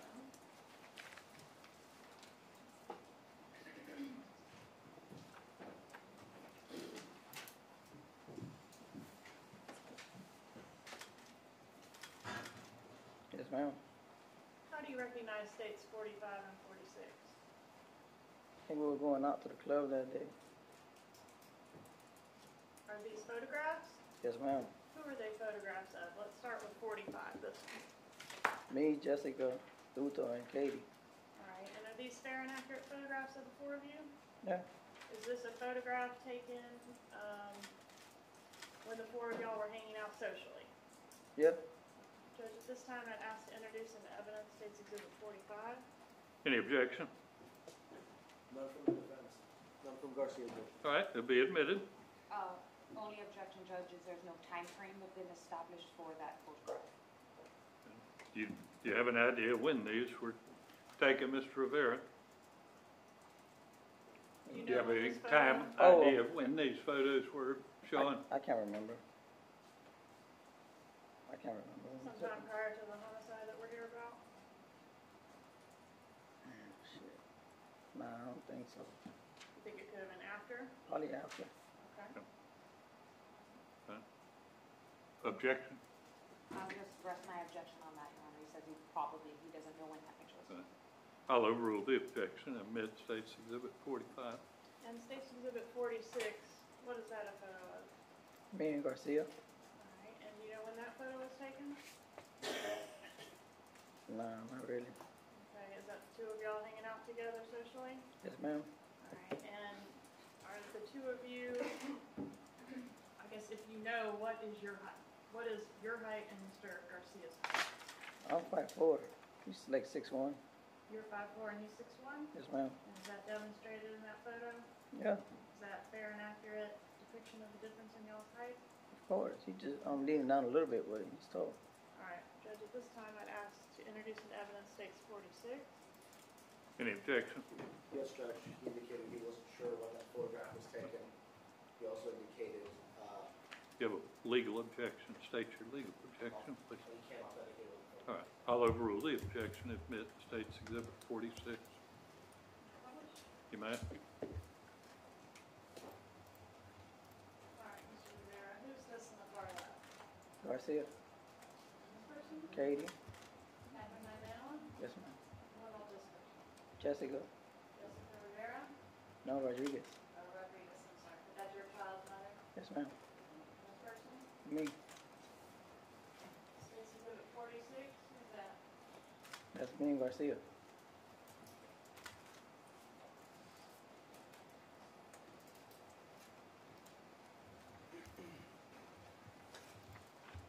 Was there a time when Mr. Garcia approached you about coming to Tallahassee? Yes, ma'am. And when was that? 2014. Okay, do you know how long before the homicide it was that Mr. Garcia first approached you about coming to Tallahassee? A few months. All right, and what did Mr. Garcia say when he approached you about coming to Tallahassee? He just said, I got a job. He gave me a job I got to go do. He said he had a job, Yes, ma'am. and the job was in Tallahassee? Yes, ma'am. And did he ask you to come with him? Yes, ma'am. Did you ask any questions about what the nature of the job was, why you needed to go all the way to Tallahassee, or anything like that? No, ma'am. Why not? Just as my best friend, and I trust him. So you were automatically in to do whatever it was he wanted you to do? Whatever you want to do over the road. All right. Was money discussed as far as how you'd be compensated for this job? Yeah. Tell us about that. He was gonna give me some money. He said, take a ride with me over to Tallahassee, and I'll give you some money. Did he say how much? At that moment, yeah, he did. 35. All right. 35 what? 35,000. You were going to get $35,000 for this job? Yes, ma'am. All right. And did you have another conversation in the car on the way to Tallahassee? Yes, ma'am. How many trips did you make to Tallahassee? Like twice. All right. And were both trips with Mr. Garcia? Yes, ma'am. Was anybody else in the car on either of those trips? Not at all. All right. Tell us about the conversation on the way to Tallahassee. Was this the first trip or the second trip? This the first trip. All right. Tell us about that. We were just taking a ride up there. My concern, I thought we were gonna go rob him. So, Say that again. and my concern, I thought we were gonna go rob him. You thought you were coming to Tallahassee to do a robbery? Yes, ma'am. Did you assume that, or did somebody tell you that? No, I assumed I'm like, it was just a job. All right.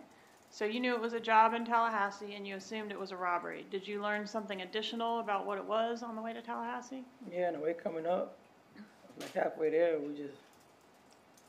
he said we're gonna have to kill the man. For some Said kids. you were going to have to kill the man? Yeah, And what was the second part of what you said? for some kids. For some kids. All right. Anything else? What did that mean to you? Kill the man for some kids. That's for a lady. I guess the lady wanted her kids back.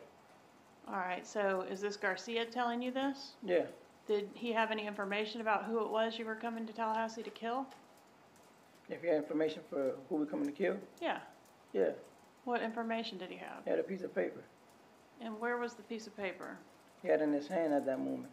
Okay. Did you see the piece of paper? Did you see what was on it? Yes, ma'am. What was on it? A picture of the guy what's his name? Dan Markel, Dan Markel. the guy that y'all ended up killing. Yes, ma'am. That's the leading judge. Overruled. Is that the person whose picture was on the paper? Yes, ma'am. All right. And was there anything else on the paper other than a picture of Mr. Markel? I think it was the address in it too. Okay. And who was doing the driving on this first trip? He was. Okay. And during the time that he showed you this paper, was he behind the wheel of the car? Yes, ma'am. All right. And do you know where the paper was stored inside the car? It was on the side of where you drive out by the door. Okay. Who was responsible for getting the car to go on the first trip? He did. Mr. Garcia? Yeah, he brought the car. All right. So you didn't, or did you accompany him to rent the car for the first trip? No, ma'am.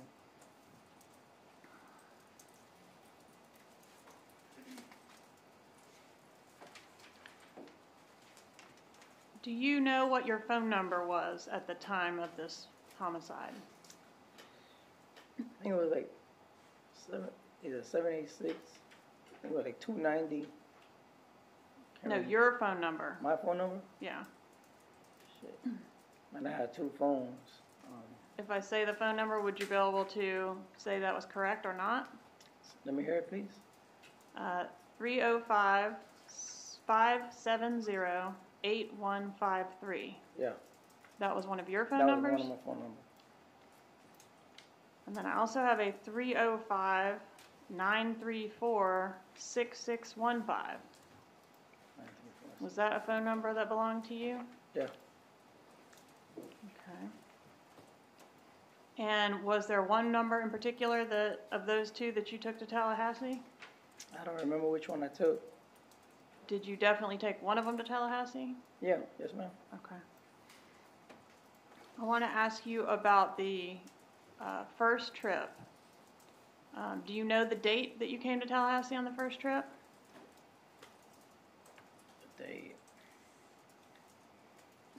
I can't remember, but, no, I can't remember. Okay, does June 4th through June 5th sound correct? Yeah, it was around June. Yes, Okay, ma'am. and that's of the year 2014, right? Yes, ma'am. All right, so do you know, are you familiar with a ticket, a traffic ticket that y'all got in the area of Gainesville on that first trip? Yes, ma'am. All right, I'm going to show you what I've marked as State's Exhibit 81.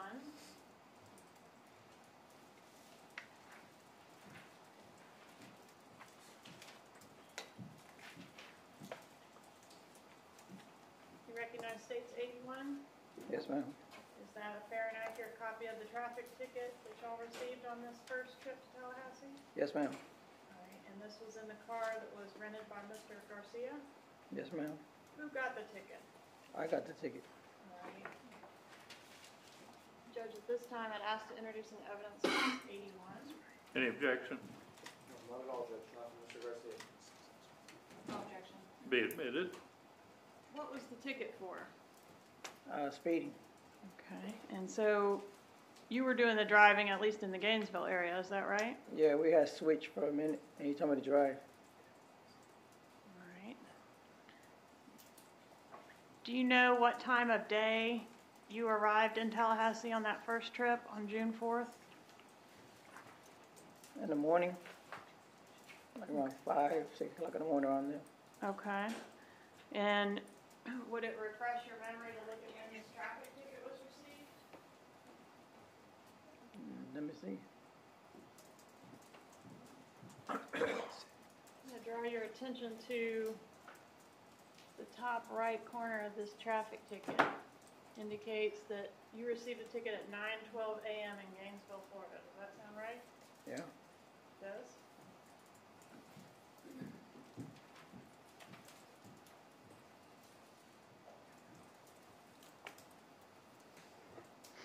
When you came to Tallahassee that first time, did you have any guns with you? Yes, ma'am. And what guns were in the car with you on that first trip? We had 2 guns. Okay. 2 38s. 2 38s? Yes, ma'am. And where did those guns come from? One was his and one was mine. One was whose? Garcia's. All right, and was that a gun that he acquired just for this trip or something he'd already had? He already had. All right, what about the gun that was yours? I bought it Where did you buy it? in the corner. On the corner, so it was an illegal gun purchase? Yes, or- ma'am.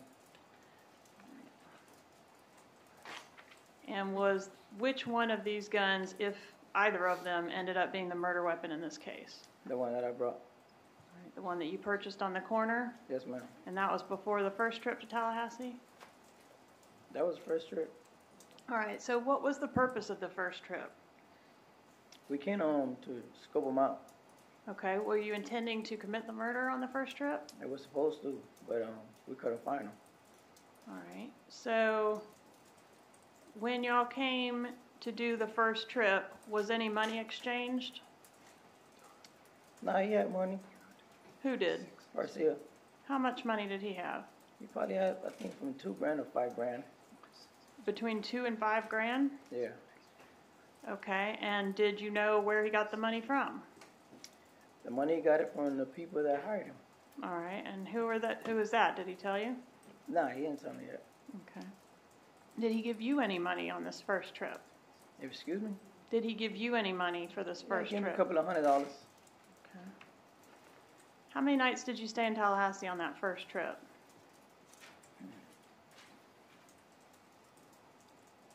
If you remember. I said like 2 nights. All 2 right. or 3 nights. Where did y'all stay? In a hotel. Okay.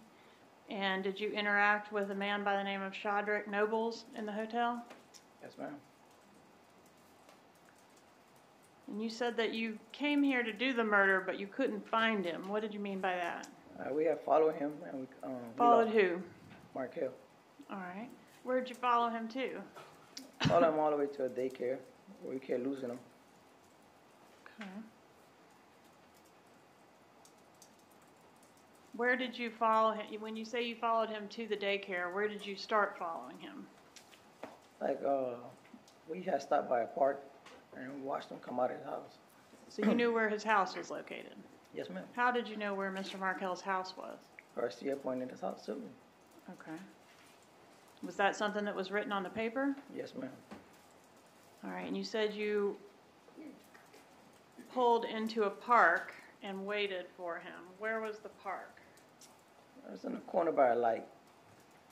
I'll show you what I've marked as 647.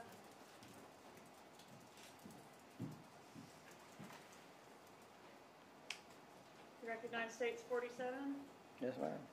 Is this a fair and accurate aerial map depicting where you parked that day waiting for Mr. Markel to follow him or scope him out? Yes, ma'am. Judge, at this time, I'd ask to introduce States 47. Any objection? 1 second, Judge. No objection from Mr. Garcia. No objection. Be admitted. You may. Mr. Rivera, does this yellow dot here indicate where you and Mr. Garcia waited? Yes, ma'am. Right, and had you already seen Mr. Markel's home before you parked here? Yes, ma'am. Right, and when he pulled out, did he pull out down this road right here? Yes, ma'am. And when you're talking about the light, are you talking about this intersection? Yes. All right, tell me where you followed him. If he came down this way, where did y'all go? Pulled right behind him, and he went straight. Straight down through this light? Yes, ma'am. And is that when you followed him to the area of the daycare? Yes, ma'am. All right, and when you say you lost him, where and how did you lose him? He had pulled up into the daycare, and by the time we made a circle, I guess he had pulled down and left, so we can't loosen him. All right, and when you talk about following Mr. Markel to the daycare on this first trip, who was driving when you all followed him to the daycare? Garcia.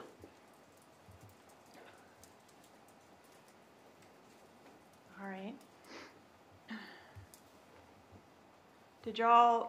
You mentioned going by Mr. Markel's residence. Can you tell the jury exactly what kind of scoping out y'all did of Mr. Markel's residence on this trip? Just driving through to see if we see his car, to see if there was somebody in the house, but we never got to see his car. Did you ever pull around behind the house or go anywhere besides other than driving right in front? Yeah, we went around the house. Okay. Did you get out of the car? No, ma'am. Did Mr. Garcia get out of the car? Yes, ma'am. Tell us about that. He got off, went behind the house, tried to see if somebody was in the house. Who was supposed to be the shooter on this first trip? I was going to be the shooter.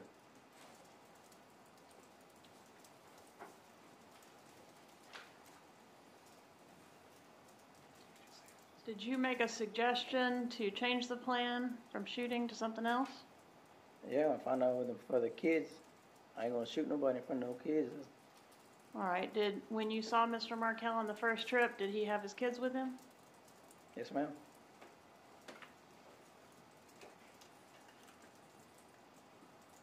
All right. Why didn't the murder get done on the first trip? Is it because... We lost him. Okay. Did you ever observe Mr. Markel on the first trip where he was, I guess, separated from his children? Excuse me? Did you ever see him where he was in his car in his home and the kids were not around that first trip? Nah, he always had his kids.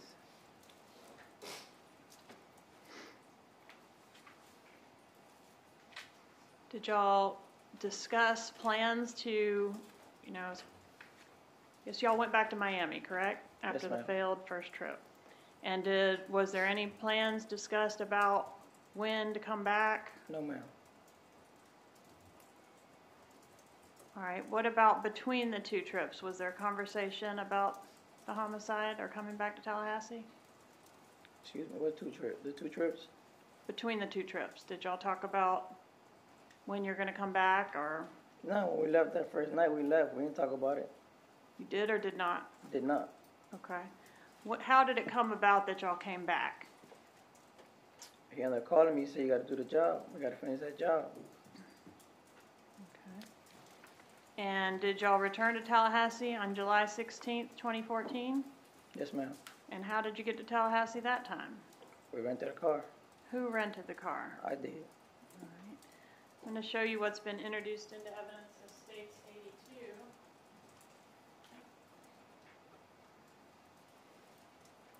Have you seen this exhibit before? Yes, ma'am. Is this the rental agreement where you rented this car? Yes, ma'am. It's a green Prius, right? Yes, ma'am. And whose phone number is this up here listed as brother?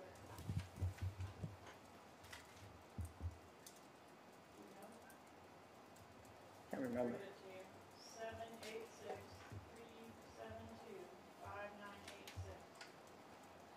I can't remember. Who went with you to rent the Prius, if anyone? Well, it was me and Garcia. He waited for me in the corner. I went in, gave him $300. I rented a car. Okay. Did you refer to Mr. Garcia as your brother? Always.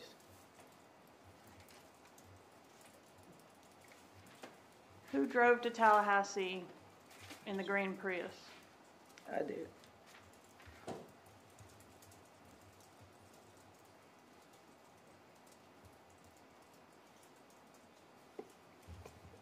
Where did y'all stay in Tallahassee on the second trip? Same hotel. Okay, I'm going to show you what I've marked as States Exhibit 83.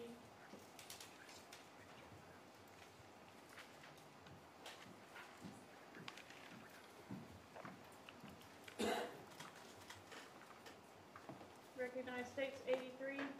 Yes, ma'am. All right, is that the receipt from, I think this one is, it shows an arrival date of July 16th. Is that your information? Yes, ma'am.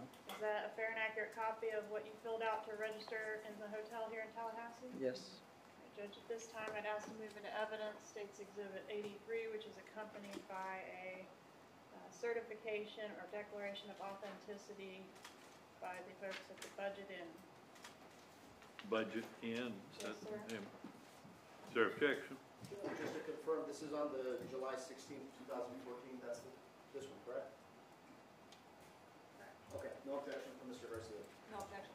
Be admitted. You may. So you arrived on July 16th, is that correct? Yes, ma'am. This is your name, address, so forth? Yes, ma'am. What about this phone number? There's another phone number on here. You know who that belongs to? Is that a real phone number? I don't think so. You don't think so? It's not a real phone number at all.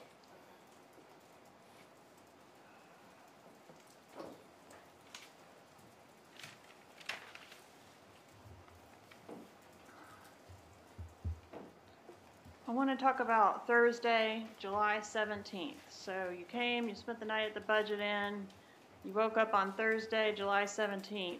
What happened that day? Woke up, took a ride towards Markel's house. That Thursday morning.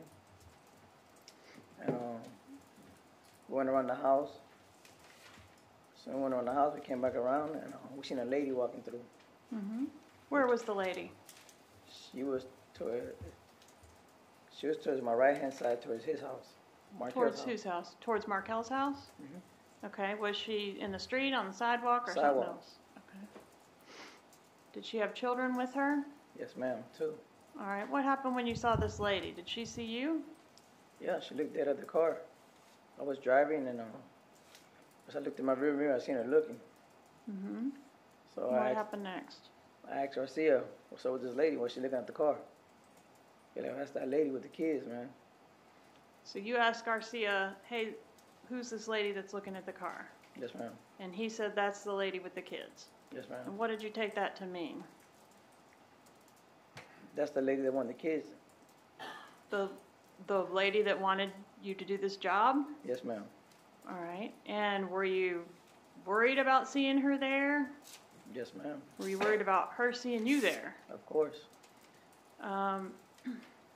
Were you concerned? Did you ever ask Garcia, who knows that I'm involved in this job with you? I can't remember. Can't remember that? No. Okay. What did you do once you see this lady and Garcia tells you that's the lady that wants this job done? We drove off. We left. Okay. Did Garcia make a phone call about seeing the lady? Well, I'm looking to the rearview mirror, and I seen her making a phone call. I seen Okay. her getting on the phone. The lady that you saw on the sidewalk? Yes, ma'am. Okay. And then y'all drove off? We drove off. Okay. And did Mr. Garcia, after seeing that and driving off, did he make any phone calls? After we done bent like the corner, he got on the phone. All right. And who did he get on the phone with? I believe he got on the phone with Katie, How do you know it was Katie he got on the phone with? cause she like, the way he was talking, it's only her. He only talks to her. All right. And what do you mean the way he was talking? How are you able to tell? Like, when he spoke to her, she like, y'all get out of there. The lady just seen y'all. All right. And so y'all were worried about this lady having seen you? Oh, I was worried. You were? Yes, ma'am. Okay. And were you able, you said that you believed Garcia called Katie.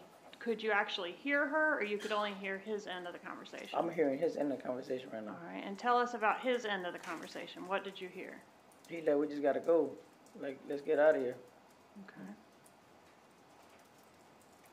Did you learn anything about Mr. Markel planning to leave town?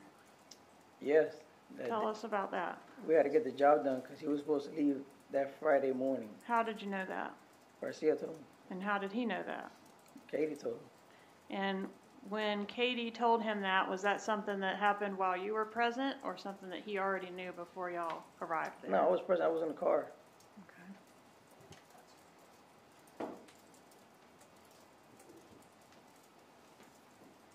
Did you post a picture on Instagram while y'all were in Tallahassee on that second trip? Yes, ma'am. Could you tell the jury about that? There's a picture of an owl. An owl, like the bird? Yeah. Okay.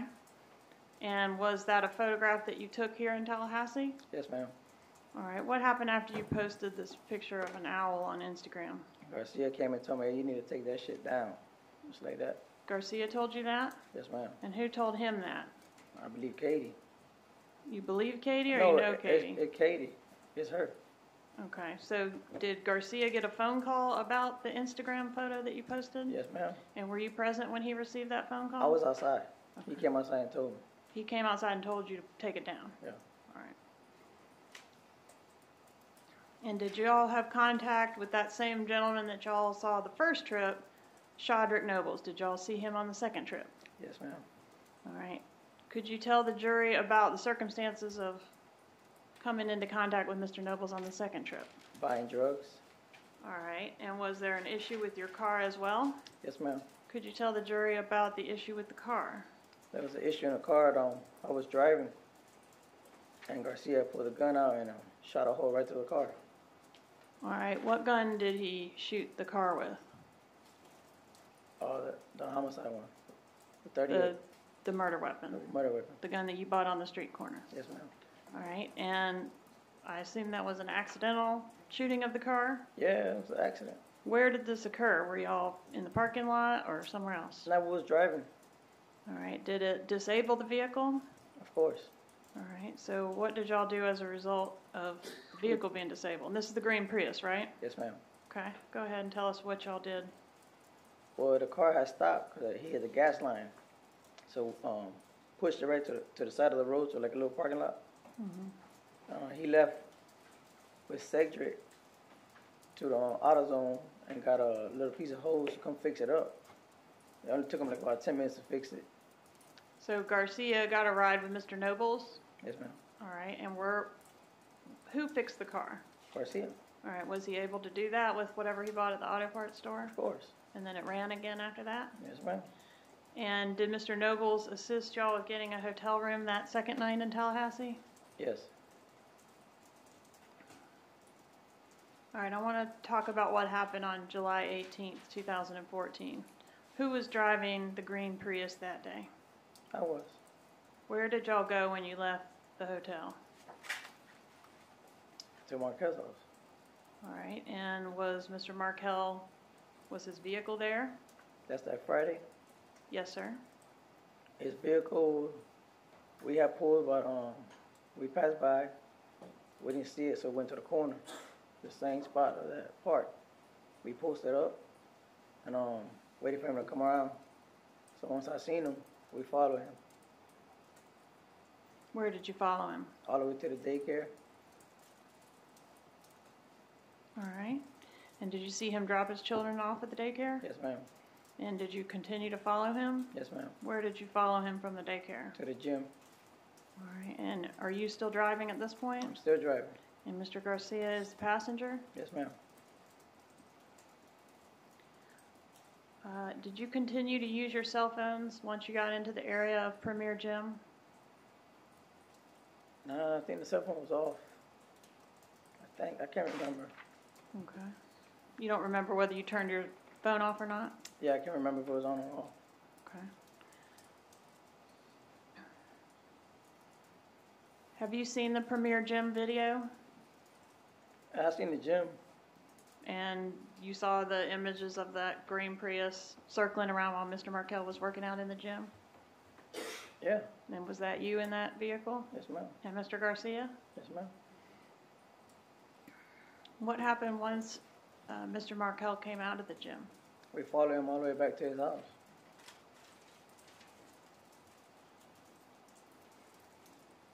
And have you seen the images that were on the bus cameras? If I seen the images, Yeah, the video from the bus cameras. yeah, I seen them. All right. And is that y'all both before and right after the murder of Mr. Markel? Yes, ma'am. Right. On the way to the murder, I see only your car, the Prius, turning onto Benton Road. I do not see Mr. Markel's. Why is that? We went the other. He went one way and we went the other way. And what do you mean by that? He turned before you or after you? He turned before me. Okay, so he turned to get to his house another way and you turned on Benton. Yes, the corner of his house. Okay, that corner right there by the park? Yes, ma'am. All right, and so when you were approaching Mr. Markel's residence, was he coming from the other direction? Yes, ma'am. What happened once the two of y'all were headed toward each other? He pulled in and I pulled right behind him. How close did you get up behind him? Real close. All right. And what was Mr. Markel doing when you pulled up behind him? He was on the phone. All right, still seated in the driver's seat of his vehicle? Yes, ma'am.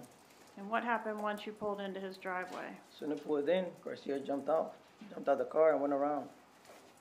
Not around, but in front of the car. Mm-hmm. Right behind his car and in front of the car I was driving. Went to the driver's side and shot him. He shot Mr. Markel? Yes, ma'am. How many times? Twice. Did you actually see Mr. Garcia shoot Mr. Markel? Of course. Were the shots close together? Yes, ma'am. Can you describe Mr. Garcia's shooting position, like how he was holding the gun? One hand. All right, was it raised up or was it like a normal arm, pretty straight shooting position? Raised up pretty straight. Okay. And did Mr. Garcia, did you observe him touch anything did he have to go inside the garage to kill Mr. Markel? Yes, ma'am. And did you see him touch anything inside the garage? No, ma'am. All right, and when he shot Mr. Markel, can you tell the jury anything about how close the gun was to Mr. Markel? Pretty close. Okay, would you say inches, feet? Just inches away. All right. Did you see Mr. Garcia go inside the house at all? Not at all. Did he take anything from Mr. No. Markel other than his life? No, ma'am. What did y'all do once Mr. Garcia shot Mr. Markel? Got in the car and left.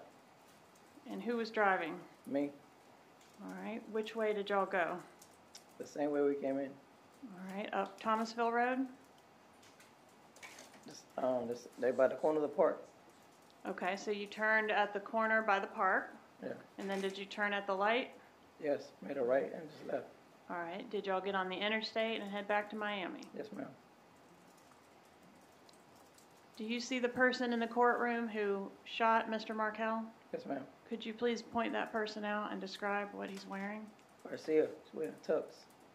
A tux? Yeah. What color is the shirt? Blue. Let the record reflect the witness has identified the defendant Garcia.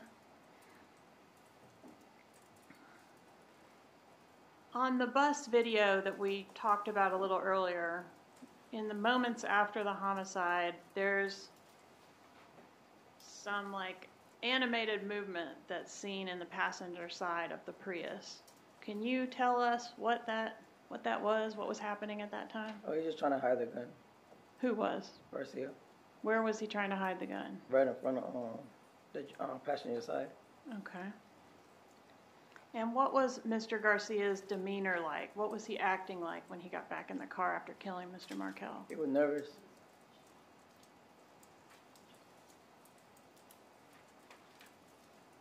What happened to the murder weapon in this case? We dumped it Where did y'all dump it? in the lake. All right, what lake? And the bridge, ain't no telling. And one of them bridges. All right, was it on the way between On the way- Tallahassee and Miami? Yes, ma'am. And were you able to say exactly which bridge it was? I can't remember. But the gun was thrown into a body of water? Yes, ma'am. And who threw the gun into the body of water? Garcia.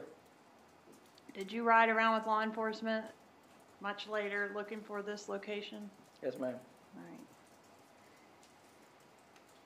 Have you seen the ATM images in this case? Yes, ma'am. Showing you State's Exhibit 42. You seen those before? Yes, ma'am. Who's that? That's me. Who's that? Garcia.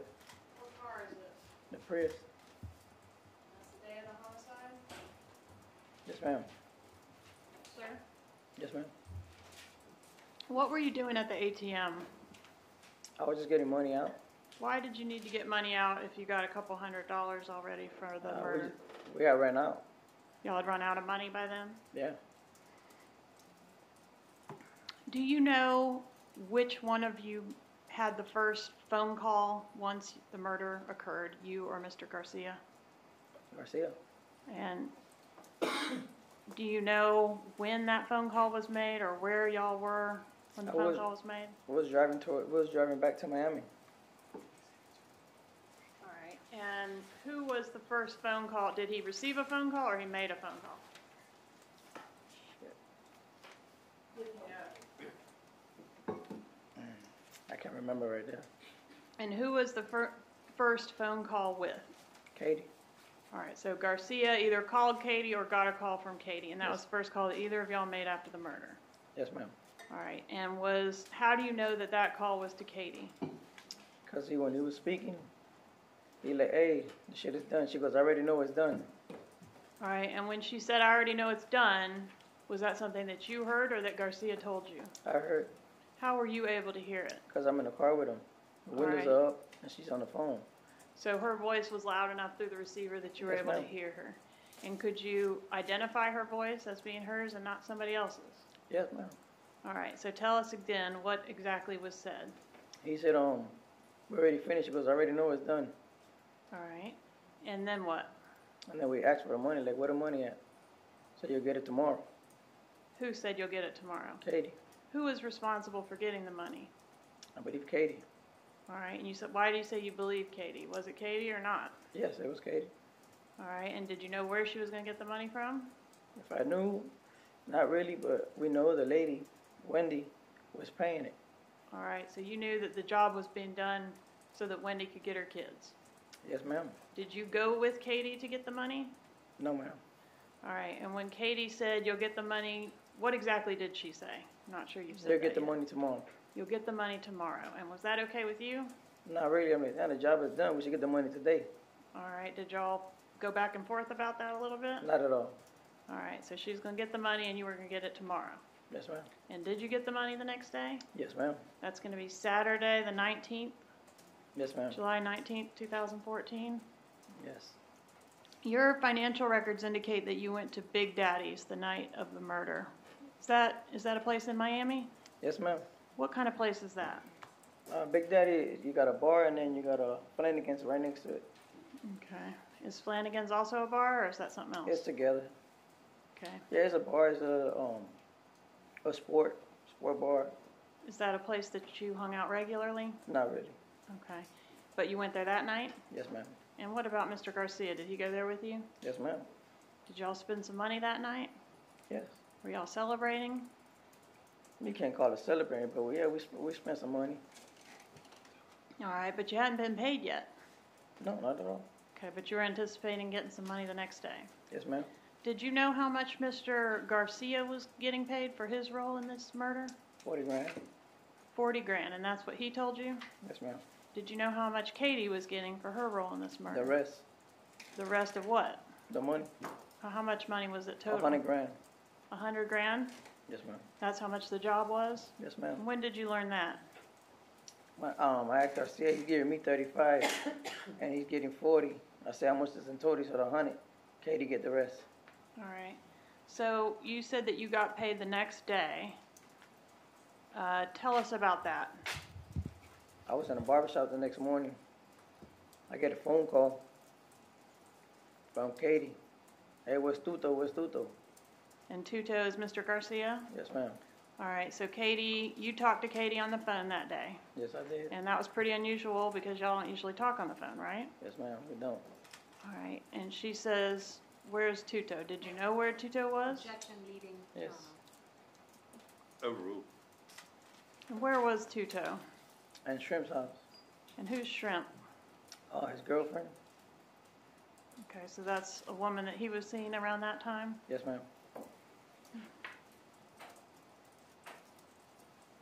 All right, and what did she say? Did she say anything about the money? Yeah, she said he was gonna come get this money. I said he is. He'll go get it. All right, so she wanted to know who was going to come get the money. Yes, ma'am. And were you able to locate Mr. Garcia? Of course. And did y'all go get the money? I didn't go get it. He went to get it. You didn't get your money? I was in a barbershop still. They brought the money to my house. Okay, and did you go to your house to get the money? Yes, ma'am. Who was present when you went to your house and got your money? Garcia and Katie. All right, and is that the house that we talked about earlier that you lived at with Jessica? Yes, ma'am. All right, so you leave the barber shop, is that right? Yes, ma'am. And go to your house? Yes. Who gave you the money? Garcia. All right, and Catherine Magbana was present as well? She was there. All right, and tell us about the money. How was it packaged? It was in a brown bag.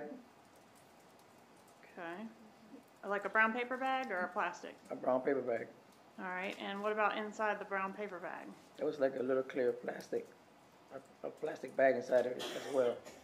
All right, and what was inside the clear plastic bag? Money, all hundreds. All hundreds? Yes, ma'am. And did you count the money? No, How do you know how much was there? because I trust him. All right, so you were told it was 35,000. Yes, ma'am. And did it seem like about that much to you? Yes, ma'am. And you said it was all hundreds. Were they separated at all into stacks? They were stapled, Stapled. $1,000 staple each one of them. So stacks of hundreds stapled together with like a stapler? Yeah, with a stapler. Not all of them together, but $1,000 each was stapled. Okay. So you had a bunch of stacks of $100 bills that were stapled into stacks of 1,000. Yes, ma'am. Who is Anthony Ortiz? That's one of my friends. All right. Is that a person that would know how to find you? Yes, ma'am. All right. And did Catherine Magbanoa know Anthony Ortiz? Yeah. And do you know his number, or if I say his number, would you be able to say yes or no that that's his number? Yeah. 305-762-0648. That's his number.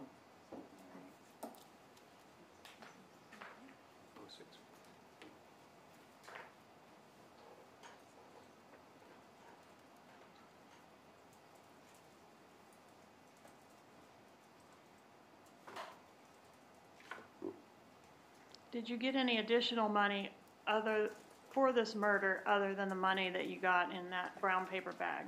Yeah, he gave me an extra $2,000. Who did? Garcia. When was that? In the car.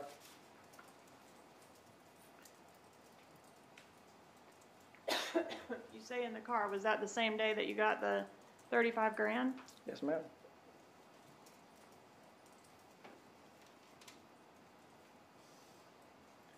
Are you aware of any purchases that Mr. Garcia made with his portion of the money from this murder? Yes, ma'am. And what purchases were those? We just bought some toys, Like what? like cars, motorcycles. What about you? Did you buy any toys? Yeah, I bought a motorcycle. I'm going to approach with States Exhibits 48 and 49. start with 48. Do you recognize that exhibit? Yes, ma'am. How do you recognize it? Let's go see his motorcycle and the Monte Carlo is his. All right, is this a fair and accurate photo of the toys that he bought with the proceeds of this murder? Yes, ma'am. Judge, at this time, I'd ask to introduce States 48. Any objection? Judge, if I may, You may.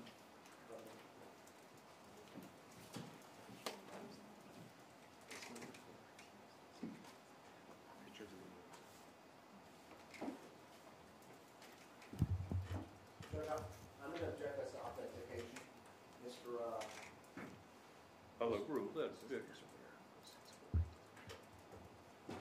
No objection. You may. Mr.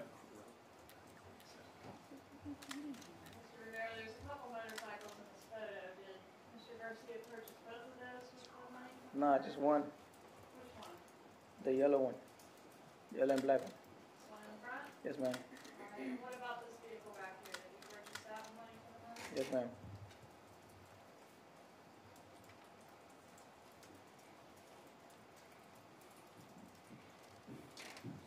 States Exhibit 49, do you recognize that? Yes, ma'am. What does that show? Me and Garcia on the motorcycles. All right, are those the motorcycles y'all bought with the money from killing Mr. Markel? Yes, ma'am. Judge, at this time, I'd ask to move into evidence States 49. Any objection? no objection. To be admitted. 49 will be admitted.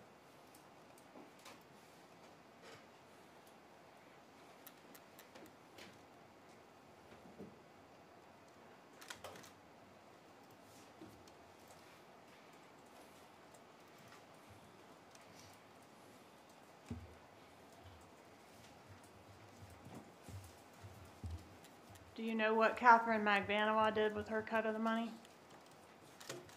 Not really. Did you dump your phone, the phone that you took to Tallahassee? Did you dump that phone after the murder? Nah, I think I just changed the number. Change the number? And did you change the number because it might have been associated with a homicide? Yes, ma'am. What happened to the Prius? Well, we turned it back. The Who Prius- turned it back in? I turned it back in. And was it turned in on time? No. Tell us about that. Well, Garcia used it at night. We went out. He took the Prius, parked it somewhere around the house. He said he lost it. He said he didn't know where he put it at. So I had to go over there and look for it. Found it like a block and a half away from where he lived at, in Miami Alright. Beach. Miami Beach? Yeah, And so the Prius was a few days late, right? yeah.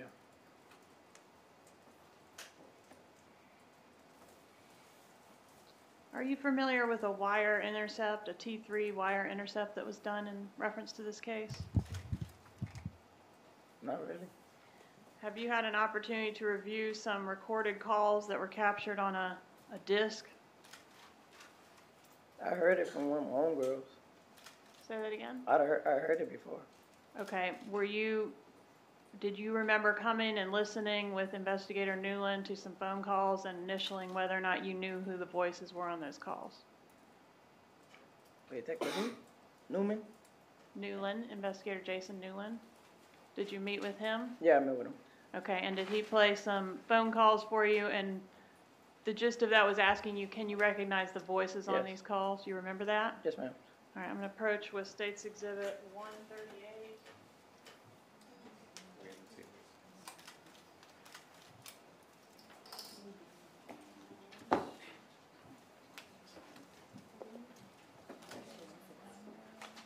One moment, please, Your Honor.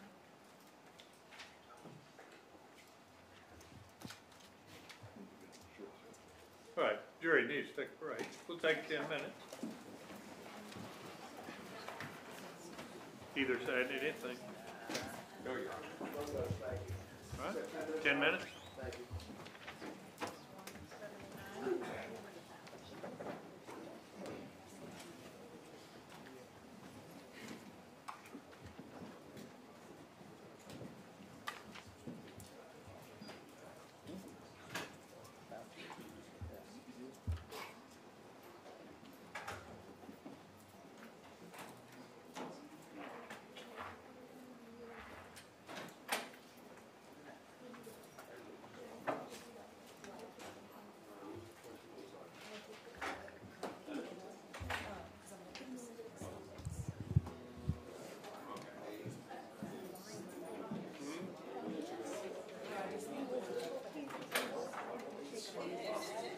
And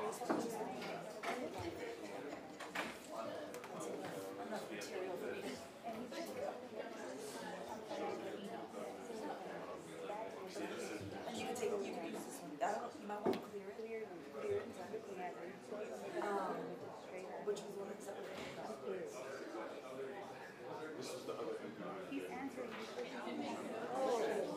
okay, then use that one. So use that one first. That one's, yeah.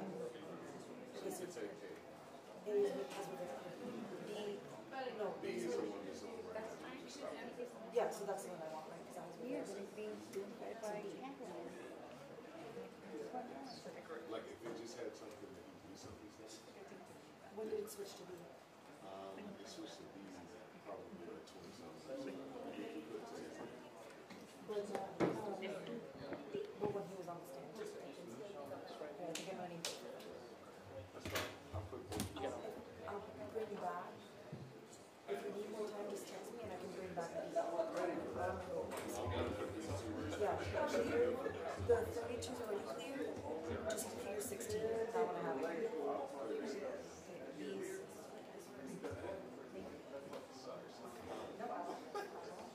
I'll be on site. Just text me.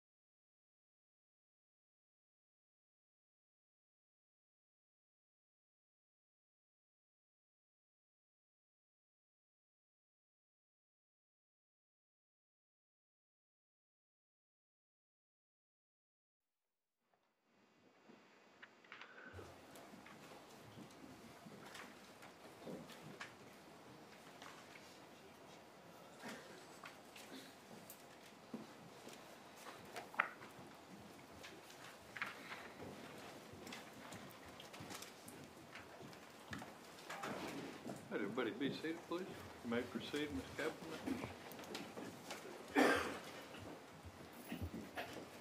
Rivera, when we broke, I was asking you whether you recalled having a meeting where you listened to some phone calls, recorded phone calls from this case to identify the voices. Do you remember that? Yes, ma'am. I'm going to approach with what I've marked as states 179. Do you recognize this sheet? Yes, ma'am. And is this your initial here? Yes, ma'am. All right, and what about these check marks? What do these check marks indicate? The voices. All right, so on each of these letter phone calls, were you able to authenticate the voices that are highlighted? Yes, ma'am. Okay, so for example, on call D, you were asked to listen to see if that's, Move this into evidence, yes, and she's Overruled. talking about the document. Overruled. so for example, on call D, you were asked to identify the voice of, there's two voices on there, and you were asked to identify the one that's highlighted, correct? Yes, ma'am. And does the check mark indicate that you were able to identify the Yes, the ma'am. highlighted voice? Okay. And on these calls, such as call K, there are two names highlighted there, Katie and Garcia. Does the check mark indicate you were able to authenticate both of those voices? Yes, ma'am. All right, and the ones that have check marks by Katie, is that referencing Catherine Magbanua? Yes, ma'am. So that was her voice on the call? Yes, ma'am. And the ones that have Garcia, that's referencing Sigfredo Garcia's voice? Yes, ma'am. All right, and all the check marks indicate that you have authenticated those voices on those particular calls? Yes, ma'am. Judge, at this time, I'd ask to introduce states 179. Is there objection? Yes, Your Honor, first, I've never been shown what Ms. Kaplan is referring to, and I think you want to go sidebar or lay my other objections. Improper foundation, Look, we'll go sidebar.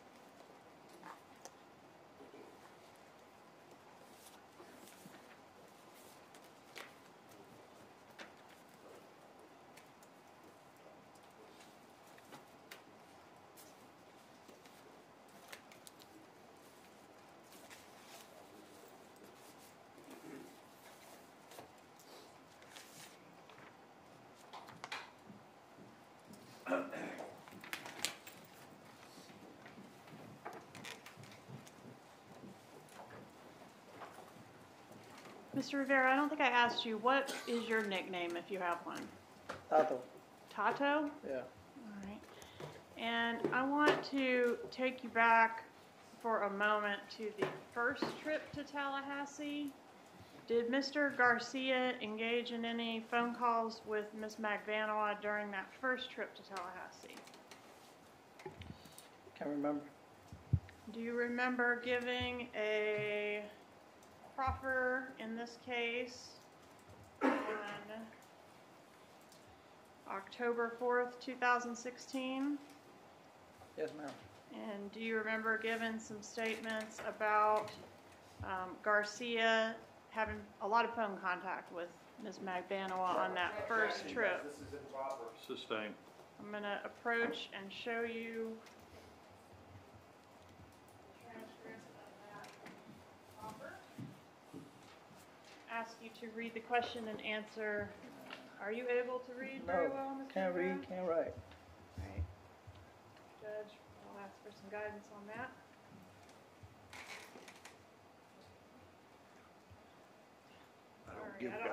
I don't give guidance, Ms. Kaplan. Okay, well, the question is, right, how do you know that? I'm going to object to this. This is patently improper.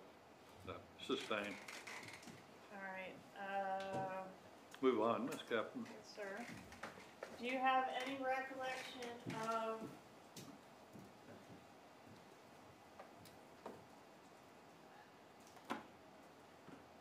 any conversation, overhearing any conversation in which Ms. Magbanowa was concerned about you and Mr. Garcia doing something stupid or messing it up? Can't remember. Do you remember any conversation that you were privy to where Mr. Garcia was telling Ms. Magbanowa to make sure those people have the money? Yeah, When was that? that was Friday after the murder happened. Okay. Were there other conversations that happened on the first trip where the money was discussed? No, You don't remember Mr. Garcia telling Ms. Magbanowa that they better have the money? no, I don't remember.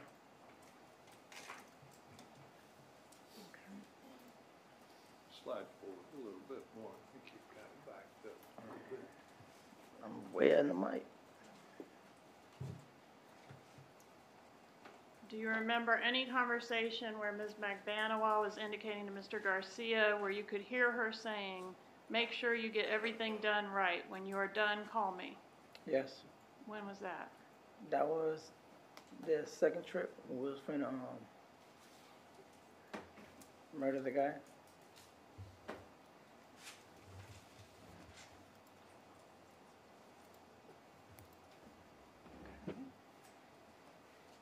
And were you a member of this conspiracy to accomplish the murder of Mr. Markel? Not at all. You didn't have anything to do with it? I mean, and yeah, he told me about it to go, but if you're saying if I got hired, no. Well, you got paid, didn't you? Yeah, from Garcia. All right, so Garcia hired you to do a murder, didn't he? Yes, ma'am. And who hired him? The Addison family, I'm sorry? the Wendy family. Wendy's family hired him? Yeah. Okay, and how was Wendy's family connected to Sigfredo Garcia? Cause Katie was dating the dentist. Okay, did Katie know about the murder? Yes, ma'am. Did Katie have a role in hiring Sigfredo Garcia? Yes, ma'am. How do you know that? Cause he told me. And Katie got paid? Yes, ma'am. Objection is for leading. Sustained. Do you know which member of the Adelson family? Do you know? Did you have any contact with any No, member ma'am. of the Adelson family?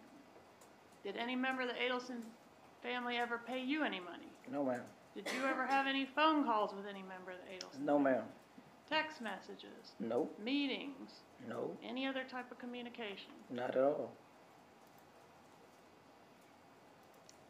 Do you see the person in the courtroom that you say hired Sigfredo Garcia to do this homicide? The only one I see is Katie. All right, would you please point her out and describe what she's wearing? She's wearing gray and black. Let the record reflect the witness Ms. has Kaplan, identified. Would you put your hand down, please, Ms. Kaplan? Witness It has makes it hard to hear you. identified. Sir? Makes it hard to hear you when you've got your hand up around Yes, your sir. mouth. The witness has identified defendant Magbanowa. No further questions. Cross.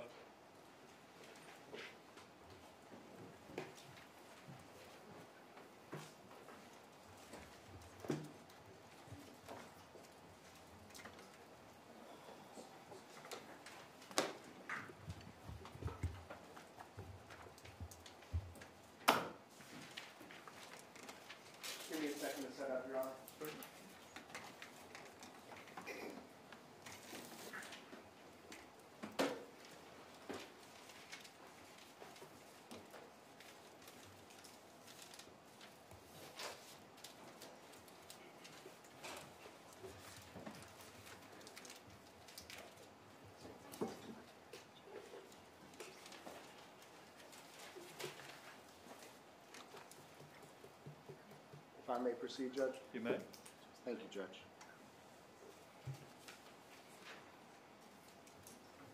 Good afternoon, Mr. Rivera. Good afternoon.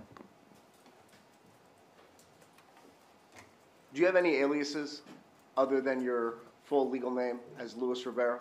Yeah, Tato. What about King Tato? Yeah, King Tato. And where is the nickname King Tato derived from? King is from Latin king, and Tato is my nickname since I was a baby.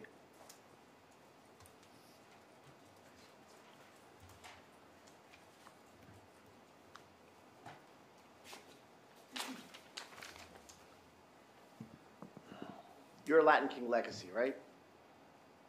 Yeah. And I say that because you were born into being a Latin King, right? Yes, sir. Okay. And by being born into this organization, that means that you had family members that were part of the organization. Is that correct? Yes, sir. Objection, relevance.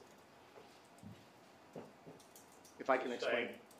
If I can explain sidebar, Judge, it goes to material.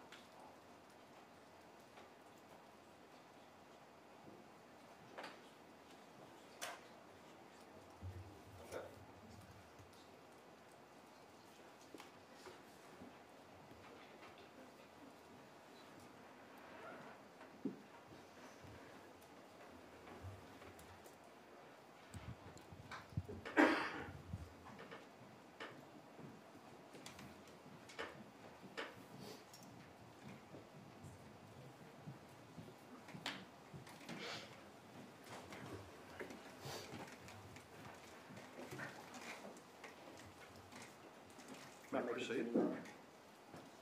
And Mr. Rivera,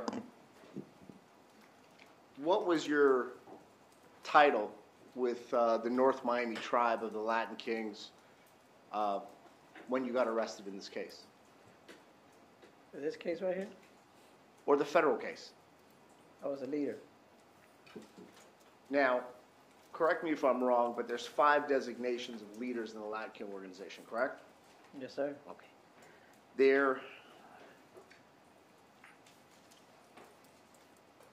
There's certain crowns, correct? There's like a 5th crown, right? Yes, sir. Okay. And is that called the secretary? Yes, sir. There's a 4th crown, which is called the treasurer. Yes, sir. There's a 3rd crown, which is called the enforcer. Yes, sir. There's a 2nd crown that's called, I can't pronounce it, it's CACIQU. Sacique. Okay. And then there's the Inca or the Primera, the 1st crown, correct? Yes, sir. And that's what you were. Yes, sir. The first crown of the North Miami tribe of the Latin Kings, correct? Yes, sir. And in addition to being a local organization, well, it's not just a local organization, is that correct? Yes, sir. There's Latin Kings throughout the state of Florida, is that correct? Yes, sir.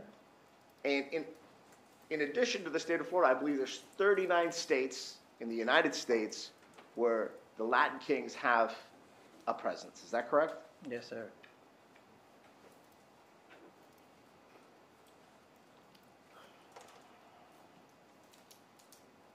At the time of this incident in 2014, how old were you, sir? Like 32. 32. And you had been the Inca, or the first crown of the North Miami tribe, since you were about 15 or 16, is that correct? Yes, sir.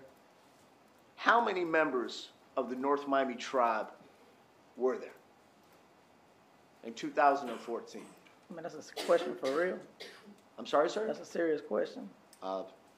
I'm asking it. There can be a lot, no doubt. How many, if you remember, as the leader of this North Miami tribe, how many members of the Latin Kings were part of the North Miami tribe in 2014? Probably had like 100, 100. probably. Does that include all of Miami, or is that just North Miami? That's just North Miami. So including Miami, that number goes up. Is that correct? Of course. And as we move exponentially north and west and a little bit south, the numbers increase, correct? Yes, sir. Would you agree with me that there is a Latin King presence in Key West? Yeah. Broward County, Yes. Tampa, Everywhere. okay. Everywhere, right? Yes, sir. Well, I'm going to ask some specifics, and I apologize for cutting you off, but I just need to make sure I get my questions out. So St. Petersburg, yes? Yes. Because that's part of everywhere, right? Yes, sir. Naples, correct? Yes, sir. Jacksonville? Yes. What about here in Tallahassee? I don't know. Oh, you don't know. I don't Isn't know. Tallahassee part of everywhere? Yeah, but I don't associate people in Tallahassee. Never been in Tallahassee in my life. So just so I'm clear, when I asked you if there's That Latin King, usually means you're gonna repeat a question. Let's not repeat, Mr. Sangan. so out of all the places in Florida that have Latin Kings, the only place that you're not aware if they have Latin Kings is here in Tallahassee. Is that your testimony? Yeah, I mean, they got them, but I don't know nobody from Tallahassee. So now you're saying that they have them, but you don't They know got them 'em. personally, correct? They got them, but I don't know nobody in Tallahassee. Well, do you think that they know you? Maybe. Okay, and that's because you're a leader in a substantially sized tribe of the Latin Kings. Is that correct? Yeah, they don't know me, but they probably know my name. So could you pick up a phone and call somebody and get information on somebody that's associated with the Latin Kings in, let's say, Jacksonville? Could you do that? If you're the leader, of course. Okay, and you were a leader, right? Yes, sir. So what about, could you pick up the phone and find out if there's people in Gainesville? You could do that as a leader, right? Yes, sir. Everywhere, right? Everywhere. Okay. Because in addition to being a local organization, it's a statewide and national organization, correct? Yes, sir.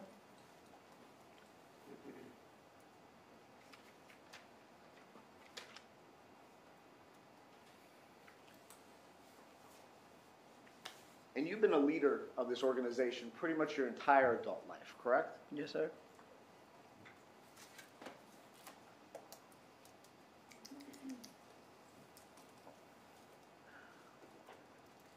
How do you become, what do you need to do to become a Latin King?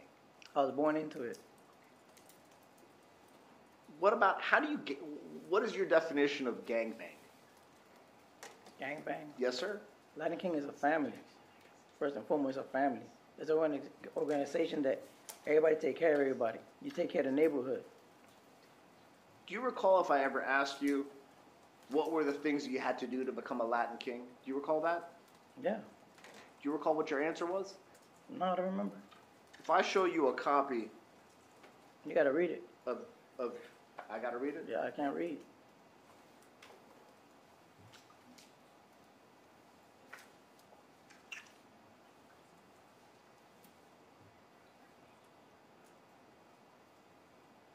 Well, let me ask you this. Did you tell me on January 31st, 2018, that to get initiated in the gang, you had just gangbanged. Does that sound about right? Yes, sir.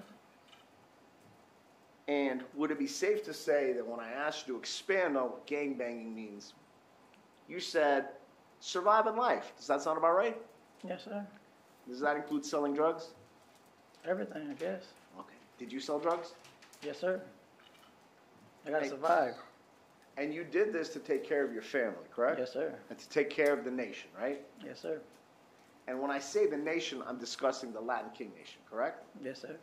Now, would proceeds from your illegal activity go back to the organization? Repeat that question again. Sure, no problem. Would the proceeds, What proceed mean? like the money you make, Okay. okay? If there's ever a time where I ask a question that you don't understand what I'm saying, let me know.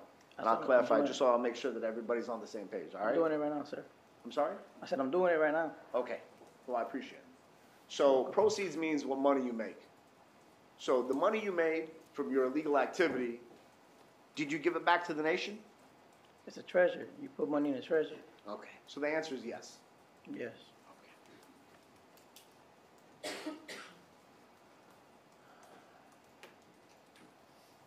Now, to your knowledge,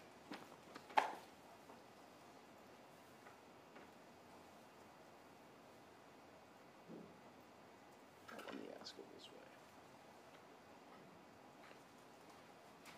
way. Is there a manual or a book that your organization uses that has rules in it? Yes, sir. And does it go by the initials KMC? Yes, sir.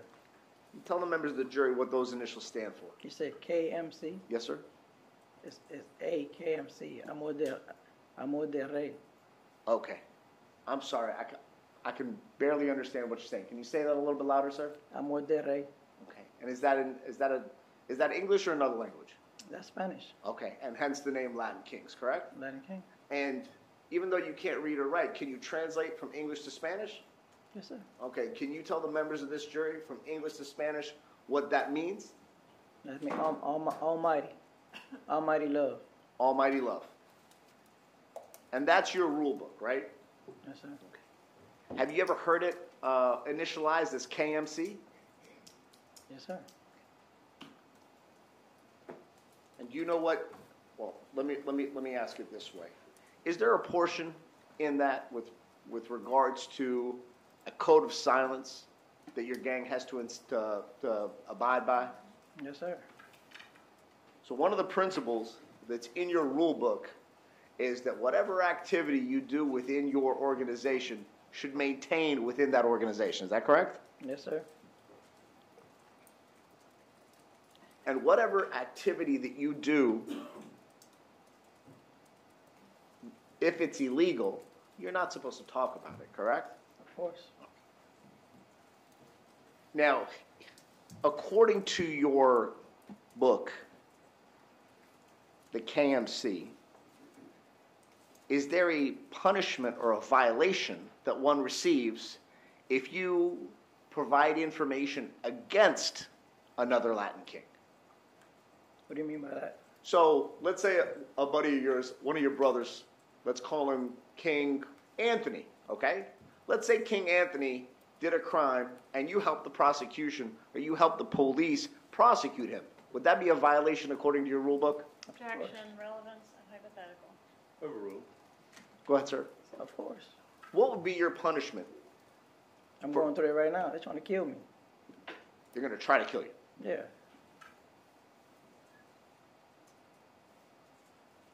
So you'll agree with me that cooperating against a fellow king would result in probably the most serious penalty that you can have in your manifesto, correct? Of course. Loss of your life. Yes, sir.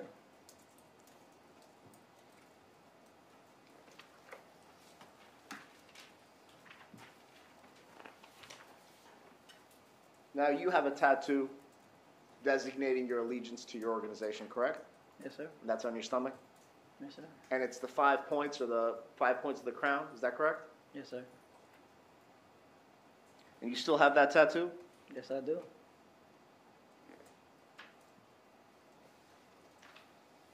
Are you still a member of the Latin Kings? Nope. When did you lose your membership?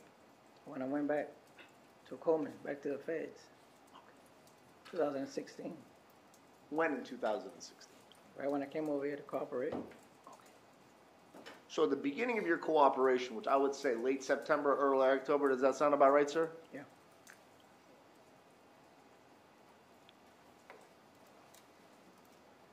You lost your affiliation because you violated one of the rules in your Latin King manifesto, is that correct? Yes, sir. Are you in general population at Coleman? I'm sorry. Let me ask the question this way. Where are you currently housed? Arizona. Okay. And that's in a federal facility? Yes, sir. And as the prosecution said, you are currently serving a 151-month sentence based on your agreement to plead guilty in a federal racketeering case. Is that correct? Yes, sir. And do you know what racketeering, sorry. I apologize, strike that question. And so, as part of your federal sentence, you have been designated by the Bureau of Prisons, right? Yes, sir. And your designation in the Bureau of Prisons is in a federal facility in Arizona, correct? Yes, sir. Now, you'll agree with me that for inmates that they're concerned for their safety and welfare, there's a special portion of the federal facility that they can put you in, right? Yes, sir. And that's called the SHU, right? Yes, sir. And the SHU stands for a special housing unit, right? Yes, sir. Are you currently in the SHU? Not right now. Okay. When you say not right now, I see that you're here in Leon County, right? Yes, So when you meant not right now, prior to them bringing you over here, when's the last time you were in the SHU? In Leon County. I'm sorry? In Leon County. In Leon County. When you were in federal custody, were you ever in special housing? Yes, sir. Okay. What about in Arizona? The Arizona, that prison I'm in, is called a drop-by yard. What it's called a PC, protected custody. That's where they got me at right now. So are you in special housing in your federal facility? No. You're in general population, correct? Yes, sir. Have they had this, by they, well, let me rephrase that. You indicated earlier that if you testified against a Latin king, they try to kill you, correct? Testify against anybody.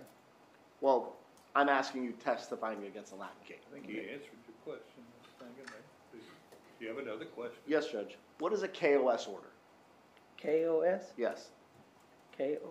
Right. Kill on sight? Kill on sight? Are you familiar with that? I just said it, sir.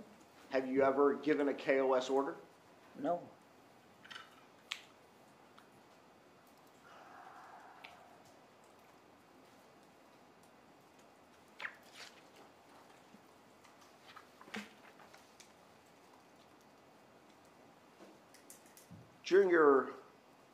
You're aware that at some point between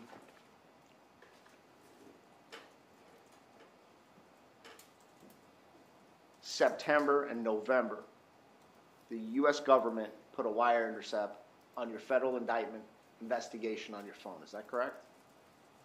Yeah, they got caught. Yeah, I knew. And what I'm asking you is this. You know that the feds had you wired up for a month. Yeah, I found out. Okay.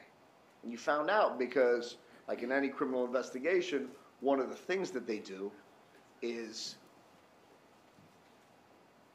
they show you the evidence that they have against you, right?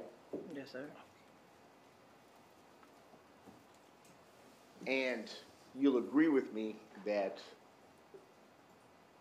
in your federal investigation, you learned that for 30 days, the federal government listened to every one of your phone calls. Is that correct? Yes, sir.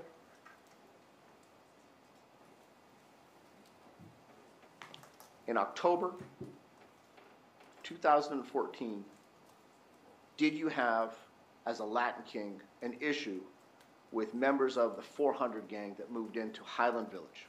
Yes, sir. And in late October of 2014, did you, Luis Rivera, initiate a series of phone calls asking for assistance from fellow Latin King gang members? Do you Yes, recall sir. doing that? And do you recall that what you initially wanted to do, or what you asked your fellow Latin Kings, your brothers, to do, was to get armed up and come and help you deal with these other gang members? Is that correct? Action, relevance? Sustained. Have you ever been involved, other than the case that we're talking about, have you ever been involved in the distribution of narcotics? Objection, relevance?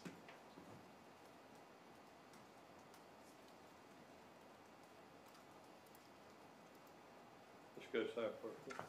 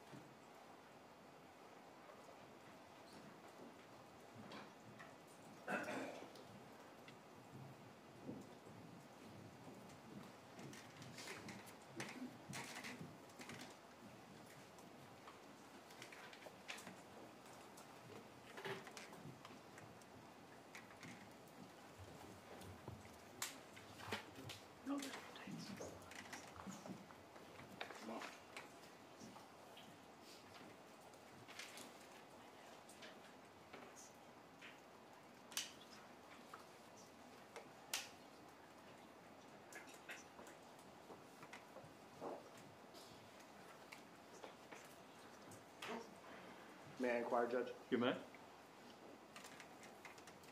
Mr. Rivera, did you sell drugs in the year 2012? Yes, sir. What drugs did you sell in the year 2012? Weed and cocaine. Did you sell drugs in the year 2013? Probably my whole life.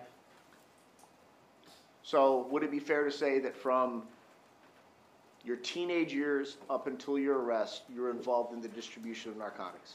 Yes, sir. And I know this because we've spoken about it. It was initially just weed, right? Yes, sir. And as you got older, you started selling powder, right?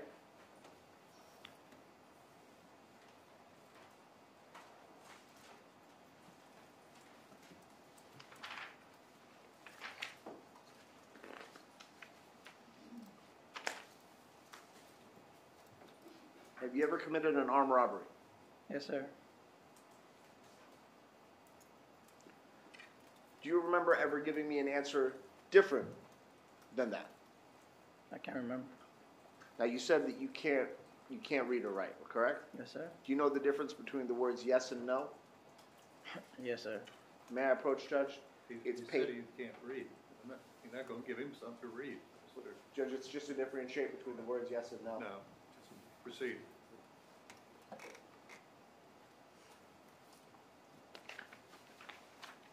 Do you recall taking a deposition with me on January 31st, 2018? Yes, sir. And during that deposition, I was there, Ms. Kappelman was there, Yes, sir. and there was a person that's called a court reporter that was taking notes of what you were saying. Yes, sir. Judge, I'm going to refer to line 22 and 23. I asked you, have you ever committed an armed robbery? And your answer was no. Now, today, when I ask you that, your answer is no, yes. Question is, do you recall that question and that answer? Do you recall that Be question and that? proper impeachment. Do you recall that question and answer? I can't remember.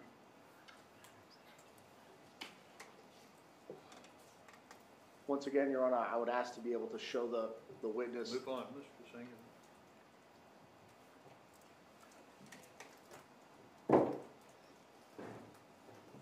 So you indicated you have committed armed robberies, right? Yes, sir. And you gave a statement to law enforcement, I believe October 4th? Okay, I'm sorry, I thought you were through with your question. No, Judge, on October 4th, 2016, you remember that? Let me kind of refresh your recollection. You're sitting there, you got your lawyer, Mr. Collins to your right, you got Detective Isom on your left, and you got an FBI investigator, Mr. Sanford, directly in front of you. I got my lawyer who to my right? Chuck Collins. I think it was David Collins. Oh, so you do remember? Yeah. Okay. I'm trying to refresh my memory too. Is David the older or the younger gentleman? David is the father. Is the father. Okay. So you had David Collins to your right. You remember that? Yeah. Okay. And you're sitting at a table, right? And you remember that they told you that they videotaped the interview, correct? Yes, sir. Okay. So would it sound about right that this whole videotaped statement that you gave on October 4th, 2016, in the presence of your lawyer, with Detective Isom, Detective Stanford, took about 2 hours long? Do you remember that? Yes, sir. And do you also remember that during that videotaped statement, you called yourself a jack boy? Do you remember that? Yes, sir. Okay. What's a jack boy? Jack boys that rob drug dealers. Rob drug dealers. Now, when you rob a drug dealer, do you rob them on the streets, or do you go to their house? Go to the house and take their dope. Because drug dealers don't keep their dope out of the streets. It's usually stashed somewhere in their house, right? Yes, sir.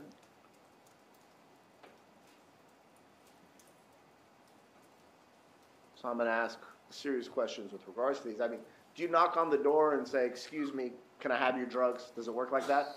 No. So would it be fair to say that when you go in there, you have the intention to either use force or intimidate by using or intimidate with the use of force? Yes, sir. Okay.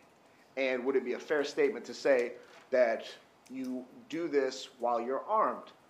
Yes, sir. Okay. And what would be the weapon that you would most likely use during a robbery of a drug dealer? A handgun. Okay.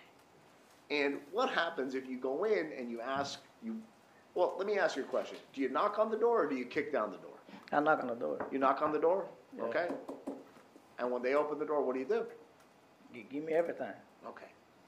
And do you set up surveillance before you do these robberies? No. No. Okay. So do you care whether or not if there's kids in the house when you're committing an armed robbery of a drug dealer? I do care if the kids in the house, and when I do rob somebody, there's no kids in the house. But you just told me you don't do surveillance, so how do you know? Because there ain't gonna be no kids in the house. We know the guy we're gonna rob. That's it. You know the guy that you're going to rob. Yeah. But yet you didn't do any surveillance, right? Ain't no kids in the house. So you're telling me every time you hit a drug dealer, you knew whether or not that there were kids in the house because you have those moral standards? Yes, sir. I never hit nobody with no kids in no house.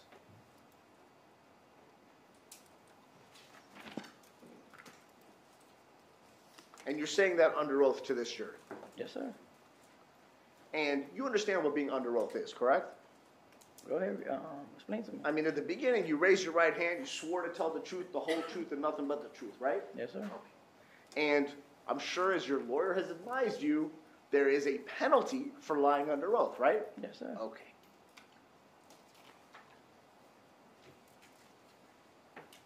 Have you ever lied under oath? No. That's not a proper question, Mr. Singer. Let me ask you a question. Do you recall when you pled guilty in federal court, there was a document called a factual proffer. Do you recall that? Yeah, I heard. May I approach, Judge?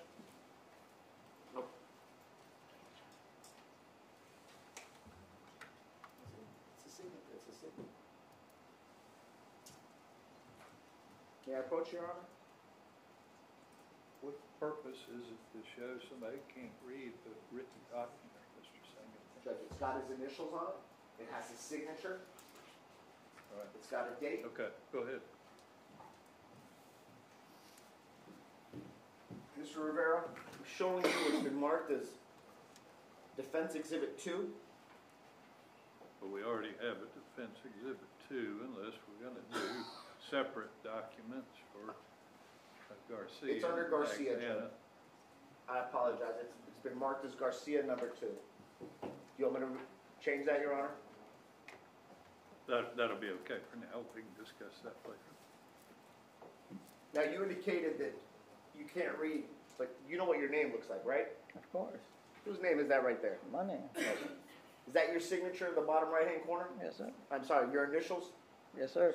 on page 1? Are these your initials on page 2? Yes, sir. Are these your initials on page 3? Yes, sir.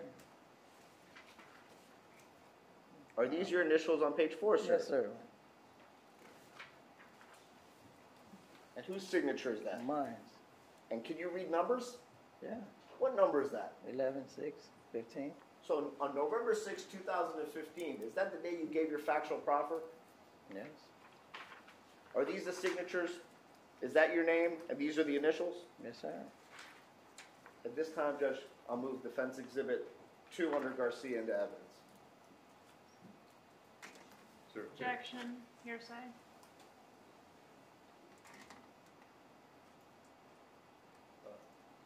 For impeachment. I'll sustain the objection at this point in time. I fail to see the relevance, but move on, Mr. Singer.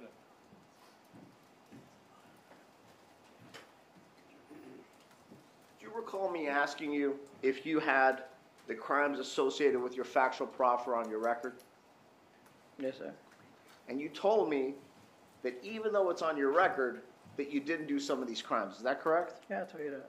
You told me that, right? Yeah. And the document that I just showed you,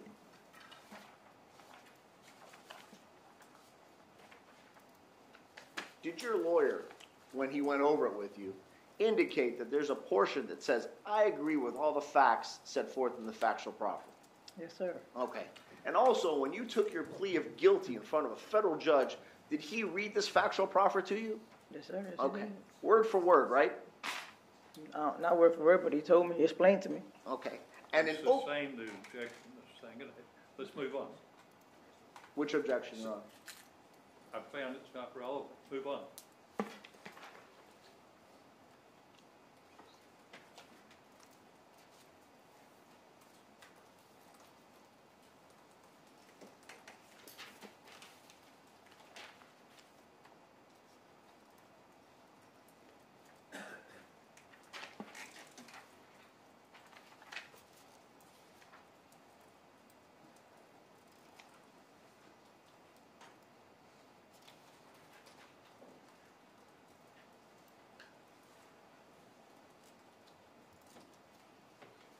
Give me just 1 second, Judge. Sure.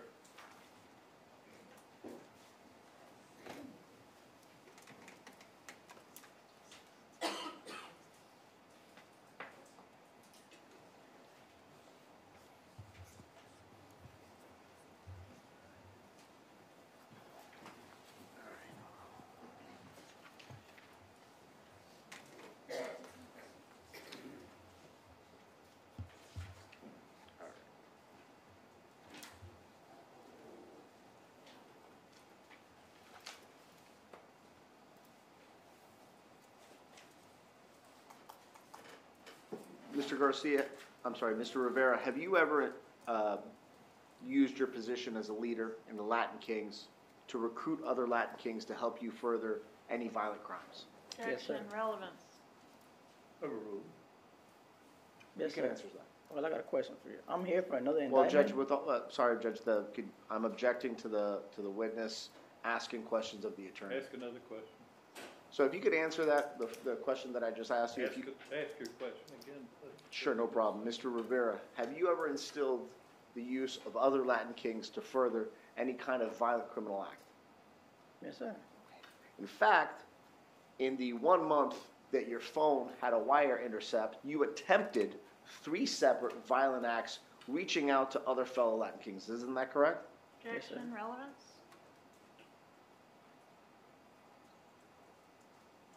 All approve, please. So you can answer that question. Yes, sir. So in a 30-day period, You've asked it once. Thank you, He's Judge. answered it Yes, sir. once. We don't need to do it twice. no problem, Judge, thank you.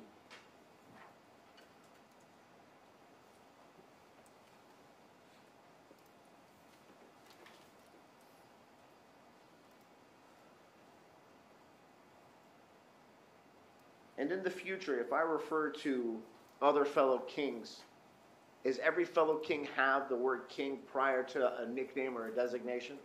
Yes, sir. So the person that you were talking about earlier, Anthony, was it Rivera? Torres. Anthony Torres, did he have a king name? Jíbaro. Jíbaro. And is he still alive? He's dead, sir. Did he die here in South Florida? I was in prison when I found out. Do you know where he died? Nah. Do you know how he died? I heard a motorcycle accident. And this is the individual that you're claiming you called to find my client when Katie called you, right? Yes, sir.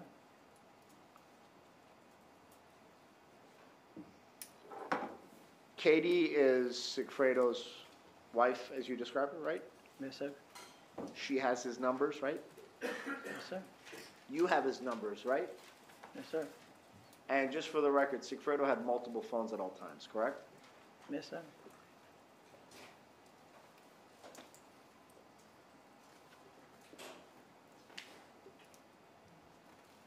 All right. So let's get to June 4th, okay? Or let's get to June 3rd. Do you remember what time Sigfredo came up to you and told you that he had a job for you in Tallahassee? It was late night, maybe like about 10, 11 o'clock at night, somewhere around there. Okay. What time did you guys hit the road? Excuse me? What time did you guys get on the road? Right away. Right away. Okay. So let's just go ahead and say around 11 o'clock. Does that sound about right? Maybe. I can't really remember the time, but I'm saying like between 9 to 11 was out of the way. Okay. 9 to 11 p.m. Yes, sir. And this is when Sigfredo Garcia came to you with a rented, was it a Nissan? I think it was. But you didn't rent the car there that day, correct? Nope. And he came to you and had told you you had a job, right? Yes. And when did he tell you you had that job? In my house. Okay. And from there, and you went and you got a gun, right? I can't remember if it was the same day or not. Well, let me ask it this way. You had guns at your disposal, right? Yes, sir. Okay. You're a Latin king. You can call. Did you have your own personal firearm? No, I went and bought one. Let me see if I didn't ask that question correctly. Did you have your own piece? Did you have your own firearm for your own protection prior to the day? I always kept one. You always kept it? Yeah. Okay. So you had your own gun, right? Luis Rivera's gun, right? Yes, sir. But you chose not to take that gun because you wanted to find another gun. Is that correct? Yes, sir. Because wouldn't that be a smarter thing to do? Have a firearm if you're going to commit, whether it's a home invasion or a murder, that nobody knows is yours, right? Yes, sir. Okay? So, did you call one of your Latin King brothers to get a gun? Nope. Where'd you go? To the corner. To the corner, like in the hood? In the hood. Okay. And so you got a gun from a guy in the corner. White guy or black guy? Black guy. Black guy. So a black guy in the hood, you walked up to him and said, I need a piece, right? Yes, sir.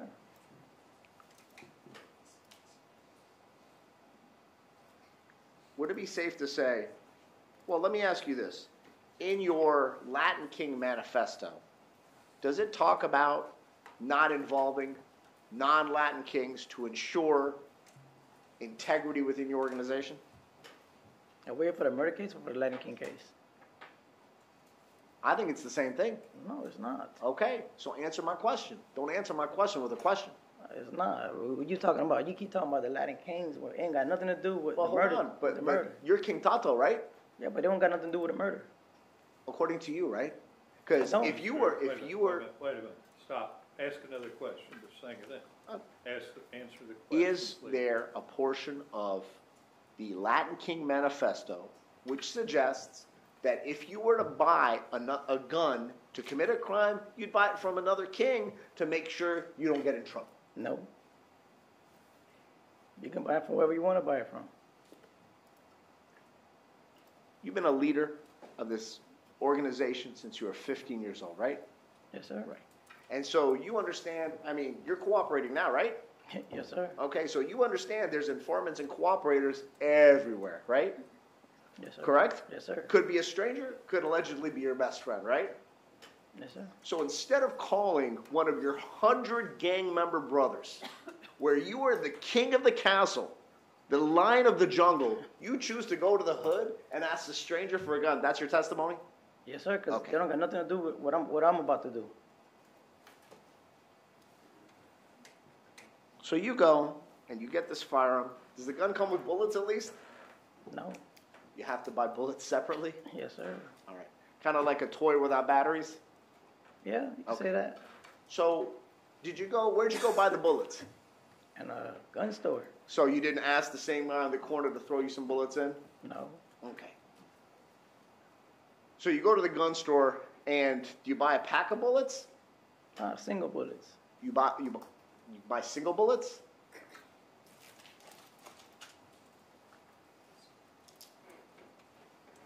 And is this regulated by the person that owns the firearm store? No. No? So you can just go buy bullets, you don't have to give ID or anything? Never gave my ID. And you bought a single bullet? Now we bought a few bullets. You bought 3 bullets. A few bullets. Like I'm sorry, like I 15 bullets. I Oh, you want me to give you the misunderstood. number correct? Well, it's kind of hard to hear you sometimes. So 15 bullets? Yeah. Did you call Garcia and ask him if he needed some bullets too? Oh, he was with me. He was with you. Yeah. Do you know what time it was that you went to the... So Garcia was with you when you went to the hood? To get the gun? No. Okay. Which car did you use to go to the hood? My car. What kind of car is that? I had an old Mercedes. An old Mercedes? Yeah. Okay. So you drive your own car to the hood. At this time, you already knew you needed the gun to commit whatever crime you thought that you were going to do, correct? Yes, sir. Okay. And you chose, and Garcia's right there with the rental car, right? Right? When I bought the gun? Right. When I I mean- bought the gun, he was with a... Come on, come back. Come Okay. back with me, man. After Garcia told you he had a job to do, how long after that did you go get the gun? Immediately? I can't remember. Okay. I think I told you that already. Well, I'm just trying to create a timeline. Yeah, but you going back and forth trying to confuse me. We're not going to do that. Just come on. I'm not trying to confuse. I'm trying to ask a very simple question. He tells you you have a job, right? Right? Yeah. Okay. You assume this is a violent job, right? That's going to require you to get a firearm, right? Yes, sir. Okay. Now, you go from where you live. Are you living with Jessica at the time, or are you on your Miami Beach house? I live with Jessica. Okay. So you go. It's 135th Street. Yes, sir. So where'd you go? The Pork and Beans. Which hood did you go to? It's right around the corners. I live in the hood, man. Okay. So you go down the street in your car, right? Yes, sir. And you buy a firearm. Yes, sir. And then you come back and get in the car with Garcia, and then you go buy bullets? Now you confused me right there, though. think I went with Garcia in the car. I Okay. can remember. I Okay. can remember. Okay, now you can, okay. So after you get the bullets, do you guys head up north?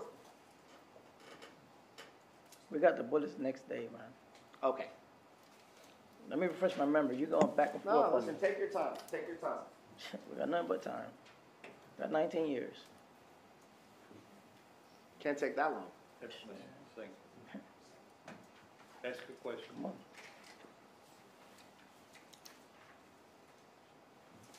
You got a citation on June 4th in the morning, right? The prosecution showed you? Yeah. Okay. Did you get the gun on June 3rd or June 2nd? I already had the gun going up there. That wasn't my question, sir. My question is, after Mr. Garcia allegedly told you about this purported job, you said that you went to get a gun, right? Yes, sir. Okay. Did he tell you about this job the night of or the day before you left going north? No, the same night he told me about it. Okay, the same night. So you went down the corner, got the gun, and then got your bullets, and then headed up north, right? Yes, sir.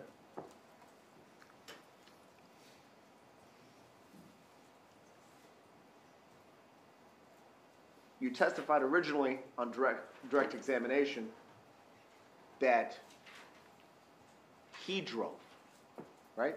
Yes, sir. And then the prosecutor showed you a ticket, and then you said, well, we had to switch out, right? Yes, sir. Is it your testimony? Well, let me ask you this. Were you and Garcia drinking on your way up north? Every time? Every time, okay? And snorting coke.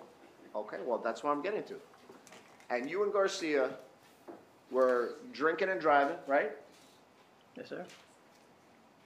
Snorting cocaine.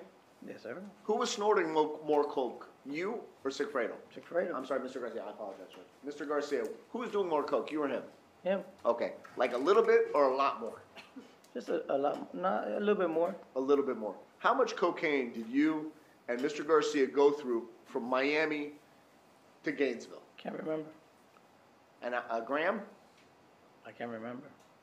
2 grams? I can't remember, sir. How much did you take up there? I don't remember. About an 8-ball sound right? Maybe a little bit more, probably. Okay. So a little bit more than an 8-ball is how many grams? 3.5. So 3.5 is 1 8-ball, so you took a little bit more. So let's say, would about 5 grams sound about right? Probably. So it's your testimony that as an experienced gang member, you get in a rental car. Sounds like we're about to repeat what's been said. Just saying that. We're not gonna keep repeating everything twice. Let's move on, please. Okay. In the car that you were driving, you had been drinking alcohol. There were little alcohol bottles. Yes, sir. Okay. When you got pulled over by the police, you were driving, right? Obviously, you got the ticket, right? Yes, sir. Did you check to see if you had any remnants of cocaine powder on your nose? Not at all. What about Mr. Garcia? Did you look to see if he had any remnants of cocaine on his nose? No. And in the car are 2 firearms? Yes, sir. I don't remember what number exhibit this is. I was gonna introduce it, but you introduced it before me. Ticket? Yes. No problem. The government introduced this in evidence. I don't recall what, the exhibit number is, Mr. Rivera.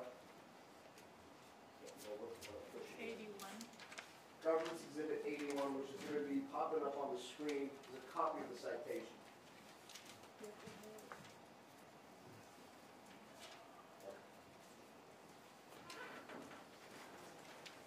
There we go.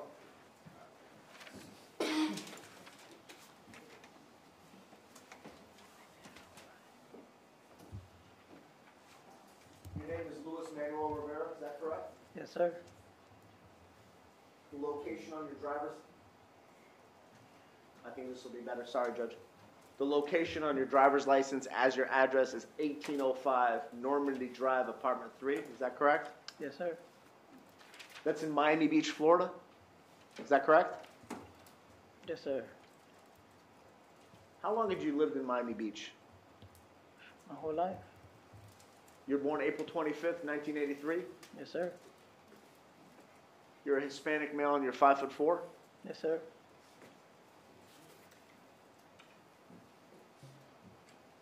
And the citation is going 90 miles an hour in a 70-mile-an-hour zone, correct? Yes, sir. So in conjunction to all the things that I've already described, the firearms, the drugs, the empty bottles, you were going 90 miles an hour at 9 o'clock in the morning, correct? Yes, sir.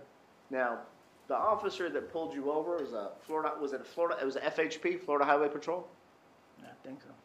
At any point, did he ask you to exit the vehicle to determine if he needed to conduct field sobriety exercises? No, sir. Did you smoke any marijuana in the car? No, sir. Did you take any marijuana with you? No, sir. So it's you and Mr. Garcia in a rental car with all the contraband we discussed, and Trooper Downing just issues you a citation for speeding, correct? Yes, sir.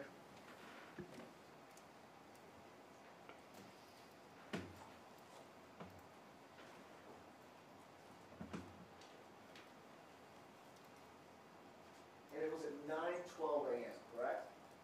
Yes, sir.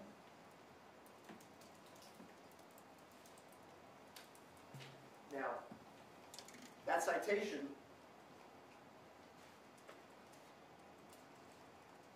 took place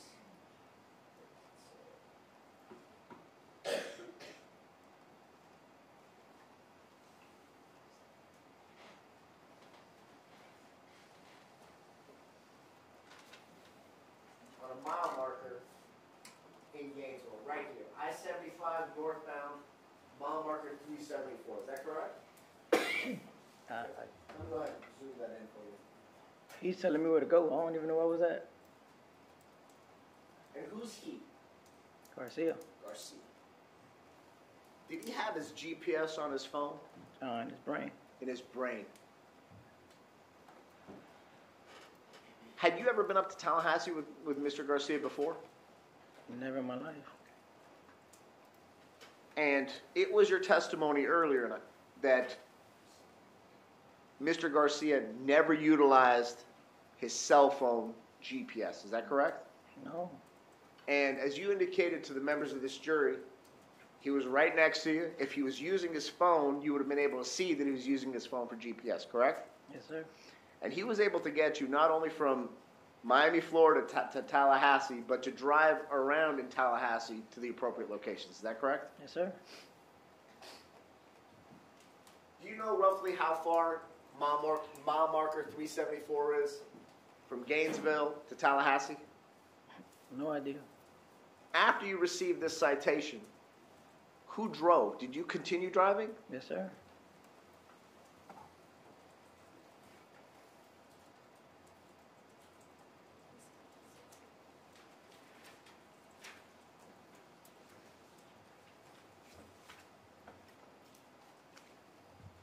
And so from at least Gainesville to Tallahassee, you drove the rest of the way.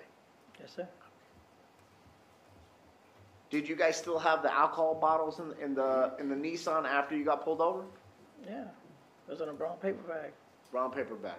You didn't think to throw it out afterwards? Nah, it didn't cross my mind.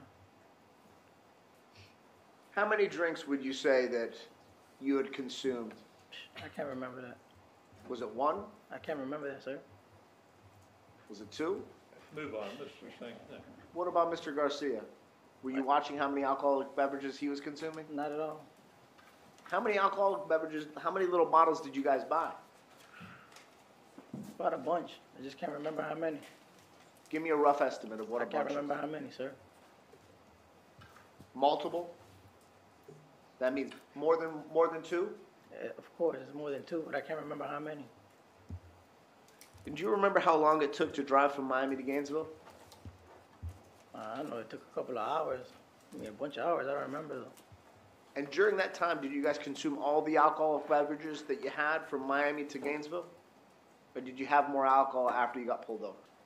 No, I think we had drank them all already.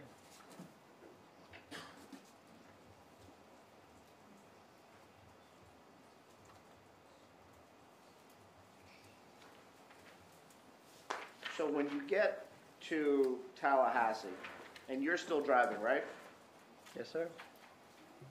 Where do you go on June 4th, the same day of the citation? We went straight to the hotel. I think we went to go rent a hotel that day.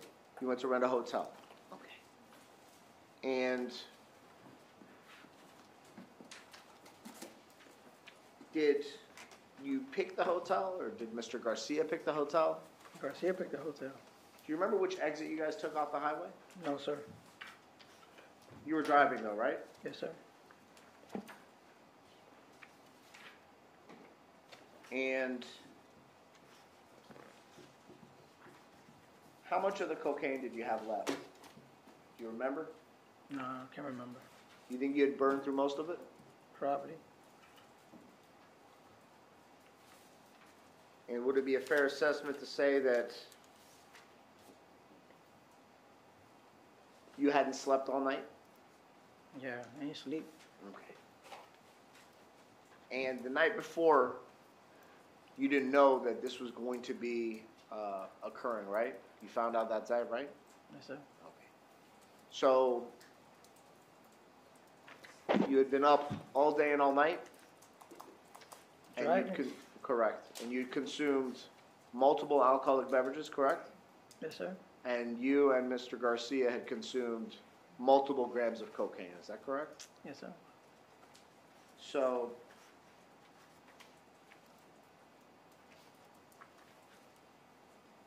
it's also your testimony that somewhere after Orlando, that Mr. Garcia, according to you, tells you that this is a homicide. Right? Is that first trip or the second trip? First trip, Okay. right? Yes, sir. That's when you find out it's a homicide. I just want to make sure, sir. Okay. And it's your testimony to these jurors that he told you that he was going to give you either 30 or 35 stacks, right? Yes, sir. It's also been your testimony to this jury that you believed that he thought that you were going to do the shooting, right? Yes, sir. And just for the record, your testimony is that you did not do the shooting, correct? Yes, sir. Did you still receive the same amount of money? Yes, sir. So for not committing the act that you were hired to do, right? Because it's your testimony that Secreto Garcia, Mr. Garcia, hired you to commit this murder, not to be your tag-along, that he still paid you the amount of money that he told you that he'd pay you at the beginning, right? Yes, sir. Okay. So he didn't tell you, hey, listen, I thought you were going to actually do the murder and I had to do it, so I'm going to give you, I'll give you 10 stacks for 2 rides, right? Yeah. So you got $35,000 for 2 rides from Miami to Tallahassee, Yes, right? sir. Right? Yes, sir. When you find a good stopping point, Mr. I can stop right now. I think the jury's probably had enough for the day. Yes, Judge. I wouldn't say stop right this moment, just find a good Absolutely. stopping If you point. think the jury's done for the day, we'll pick back up tomorrow. My pleasure. So it's a decent. That's fine. stopping point. Absolutely. Okay, I think probably reach a point where things, hard to keep your concentration.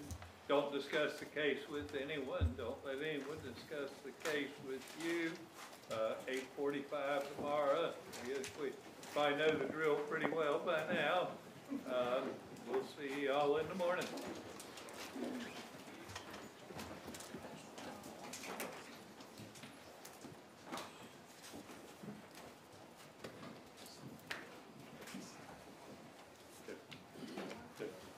Yes.